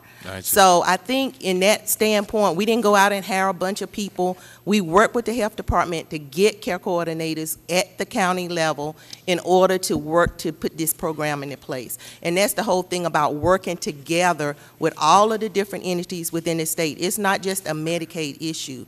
It's an issue that involves the entire state, and it involves all the people that are there to coming together to try to come up with a solution. Now, Dr. Ellison, we were talking about the whole idea of, you were here earlier when we talked with the other panel about this whole idea of a campaign to educate parents with regard to the significance of dental care for their children. Tell us, I mean, how do you feel about that? I mean, you think that's very significant? Yeah, the parents clearly have a critical role, particularly as Dr. Berg mentioned, that the disease onset is very early in life, and so we need to get to parents very early in life, as required now by CHIPRA. Yeah. But one of the roles for the parents is the day-to-day, moment-to-moment decisions that they make that either predispose their kids to have this problem or predispose their kids to avoid this problem. And so the education needs to be about more than dental care, but has to be about managing the risk factors for developing the disease in the first place.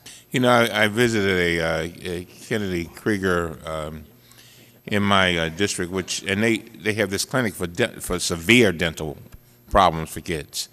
And they showed me some kids who had phenomenal damage as little kids. I mean, who literally had to go through major surgery as a little kid, like 3 years old, because of things like a bottle with sugar, like juice bottles, and the sugar gets to the tube. And a lot of people don't realize how significant those little things are.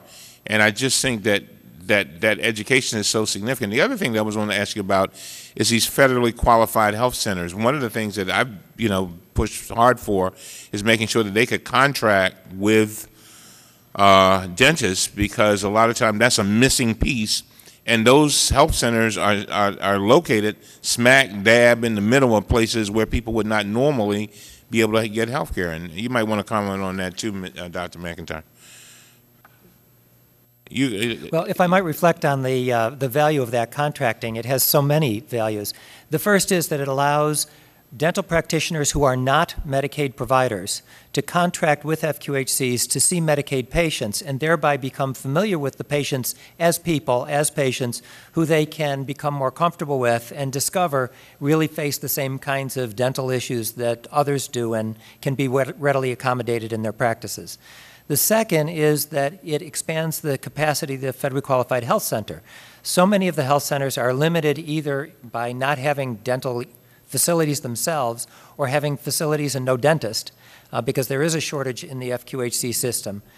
So that allows them to contract with dentists to expand their capacity. Mm-hmm. So on both sides, it benefits the patients, it benefits the dentist, it benefits the health centers, and we anticipate that that experience the dentists will have will lead them more likely to become active Medicaid providers. And Dr. McIntyre, did you have a comment on that? And thank you. Yes, I wanted to comment that in looking at the public-private partnership, the FQHCs are vital in making sure that we identify all of the resources available.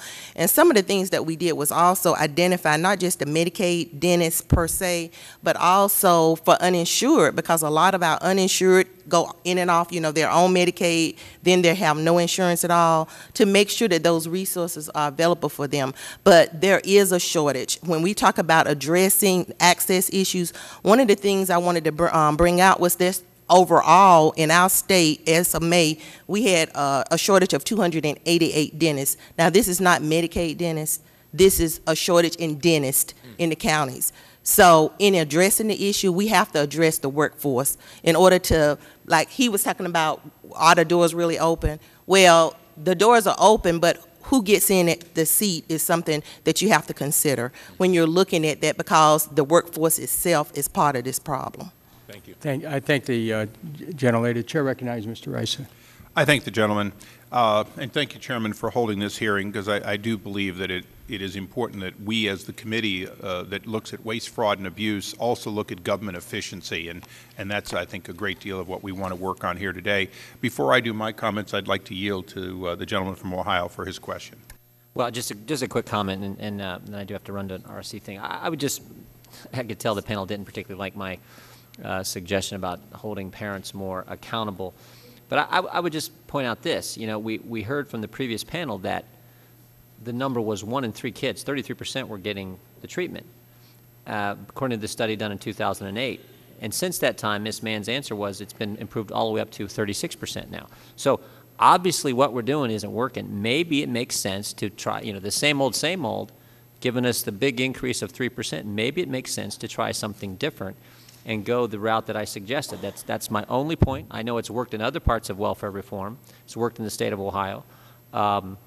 And so I would just offer that and thank the gentleman for yielding me a few seconds.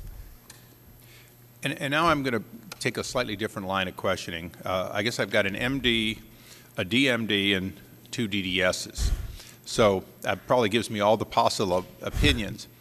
When I was growing up in Cleveland, Ohio, right next to, but slightly down the street from the chairman, we still had a great deal of the, if you will, the public health care system. And a lot of the services at that time were delivered through non-private means if they were going to be delivered. I got my shots through the public system and so on. And that delivery system for the working poor and even up tiptoeing toward the middle class, and certainly for what we would call the most indigent among us today, was an accepted part of society.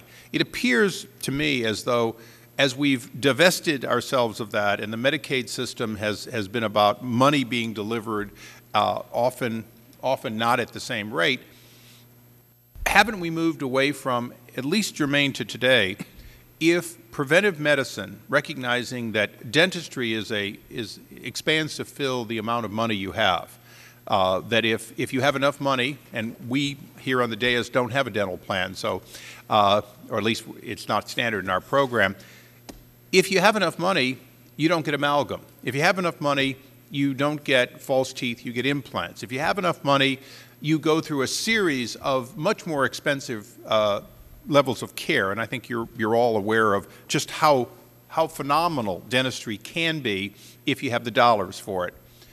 But aren't we here today talking fundamentally about trying to find the most efficient, least expensive, most universal for the poor delivery of evaluation, cleaning, and prevention? And isn't our system somewhat broken in that if that's what you wanted to provide, would you provide it the way you do today? And this is regardless of 3% more money, 6% less money. I'd like your comments on that, because for this committee, we do try to think in the sense of organization of government. I'll go right down the line. Thank you, Doctor. Interestingly, this problem is not unique to the United States, and underserved populations having lack of dental care is a global phenomenon. So if we look at other countries like ours, Great Britain, New Zealand, Australia, the Netherlands, to see how they've approached this, they do it primarily with the advent of different kinds of providers. I wouldn't say that it's necessarily a public delivery system as opposed to a private delivery system, but it's a more readily accessible, more limited in scope provider who is more like the vulnerable population being treated. And there are a number of ideas from the American Dental Hygienists Association, the American Dental Association, new legislation in Minnesota, experiments and new programs in Alaska, a variety of approaches that bring dental therapists to the increasing the capacity for the delivery of services. So looking at other countries, that might be one direction of particular value. And as you go down the list, the reason I said public is that I understand that dental practice and state regulations tend to predetermine certain things, such as a hygienist being able to work on their own or not, an assistant work on their own or not. And I use the term public because it's a preemption for the poor, potentially, that would allow us to find the most efficient way to provide preventive medicine that might not be universally available in some states. I'm being a Californian now, I'm aware of that. Please, doctor. Well, as a physician, one of the things that I started out with our group when we first formed our task force and our coalition was that the mouth is part of the body, and that for some reason we've kind of separated it out, and I think a lot of the problems came from that. But we've actually started using our primary care providers, physicians, more, because dental caries is a disease. And like any disease, in order to get away from the disease later, we have to prevent it. So if we can start early when children first get their teeth, you know, when they get those first two in the mouth, even before they get their teeth, we start educating mothers when they're pregnant about what they need to do. They get brochures and information from the care managers about how to take care of the teeth, and the babies aren't here. They're more likely to listen before the babies are born. Then when they get here, then doctors who see children to give them their shots is an ideal opportunity to educate, assess, and refer. And that's what we're trying to do to utilize the system. Yeah, and if we can narrow the answer just to the organizational one, because I'm testing the chairman. And that is part of the organization. Thank you. Okay, using the physicians to do part of the work, okay? Please. My comment is a summary of what has been stated before, is that dental caries, cavities in kids is almost entirely preventable. And the earlier you intervene, the more preventable it is. And the other non-dental providers who aren't treated in the surgical aspects of dentistry can assist us in the risk assessment and the prevention. You know, the fluoride varnish is not the cure, but the risk assessment, determining who's at greatest risk and providing more aggressive and more frequent interventions, that is the solution. So I think we need to segregate the surgery and not think about dentistry as surgery. We have dentists who can do surgery.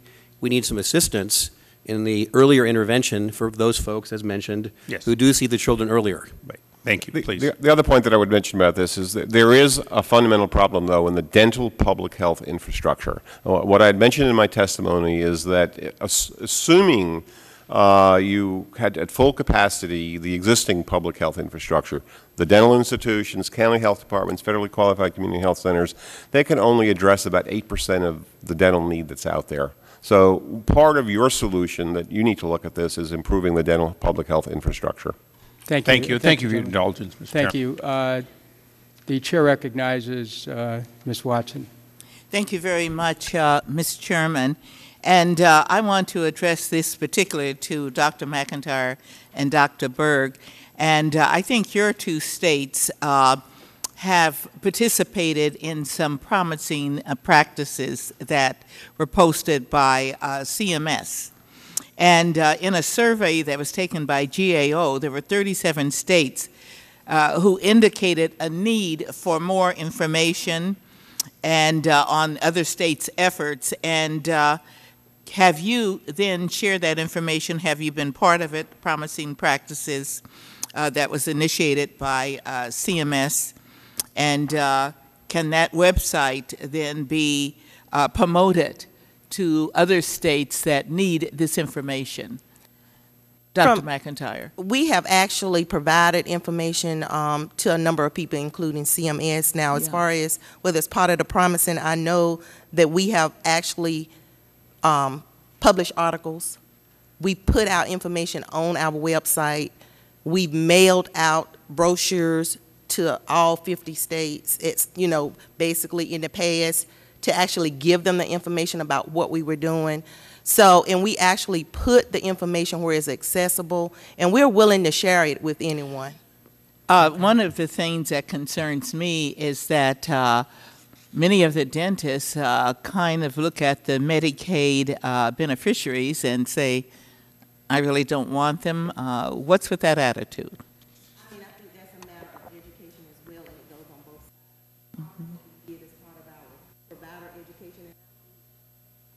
part of what we did as part of our provider education and outreach was to educate providers that it was a two-way street, and that in order to receive, you know, the behavior that they were expecting, they also needed to be willing to treat people with respect. So we came up with a dental rights and responsibility sheet that addressed the provider on what they could expect and what the patient could expect from the provider, and for both of them to sign it. And the reason for that is because, and I'm saying this because as a child who grew up with no insurance and no access to health care, okay, and people a lot of times looking down on people just because of their income levels is something that we have to go beyond. And that is one of the things that we address with the providers, that, you know, if you expect people to behave a certain way, you have to treat them so that they will behave that way. If you expect bad behavior, you will get bad behavior. So that's part of the education that we did with our dental task force. Dr. Berg? Yeah, I think it is, part of the success of ABCD is training in cultural sensitivity, and that's a big part with the staff, and it's effective. You know, that there are unique needs of this different population. Their circumstances are different, and that's been critical to success. So I'll just add that statement. Well, let me give you a pet peeve of mine. I've had a bill for the last 8 years to look at dental amalgams. Amalgams are, as you know, silver fillings are 50% mercury. Mercury is #1 toxic element. And I've been getting to the dentist. In fact, the minority dentists came in, and they're adamantly opposed to it because they say it's cheaper to put an amalgam filling in. Well, the research shows that when you have mercury in your fillings, it is constantly, gases are constantly escaping, and particularly with children. And so I find a real problem with the dentist that says to me, it's a matter of cost. And, you know, we have now in your states Medicaid providing dental health care, and then we don't have this kind of patient result. However, when you get the industry saying to you it's a matter of cost, black people don't like to go to the dentist, so this is the cheapest we can give, I think that's a violation of ethics.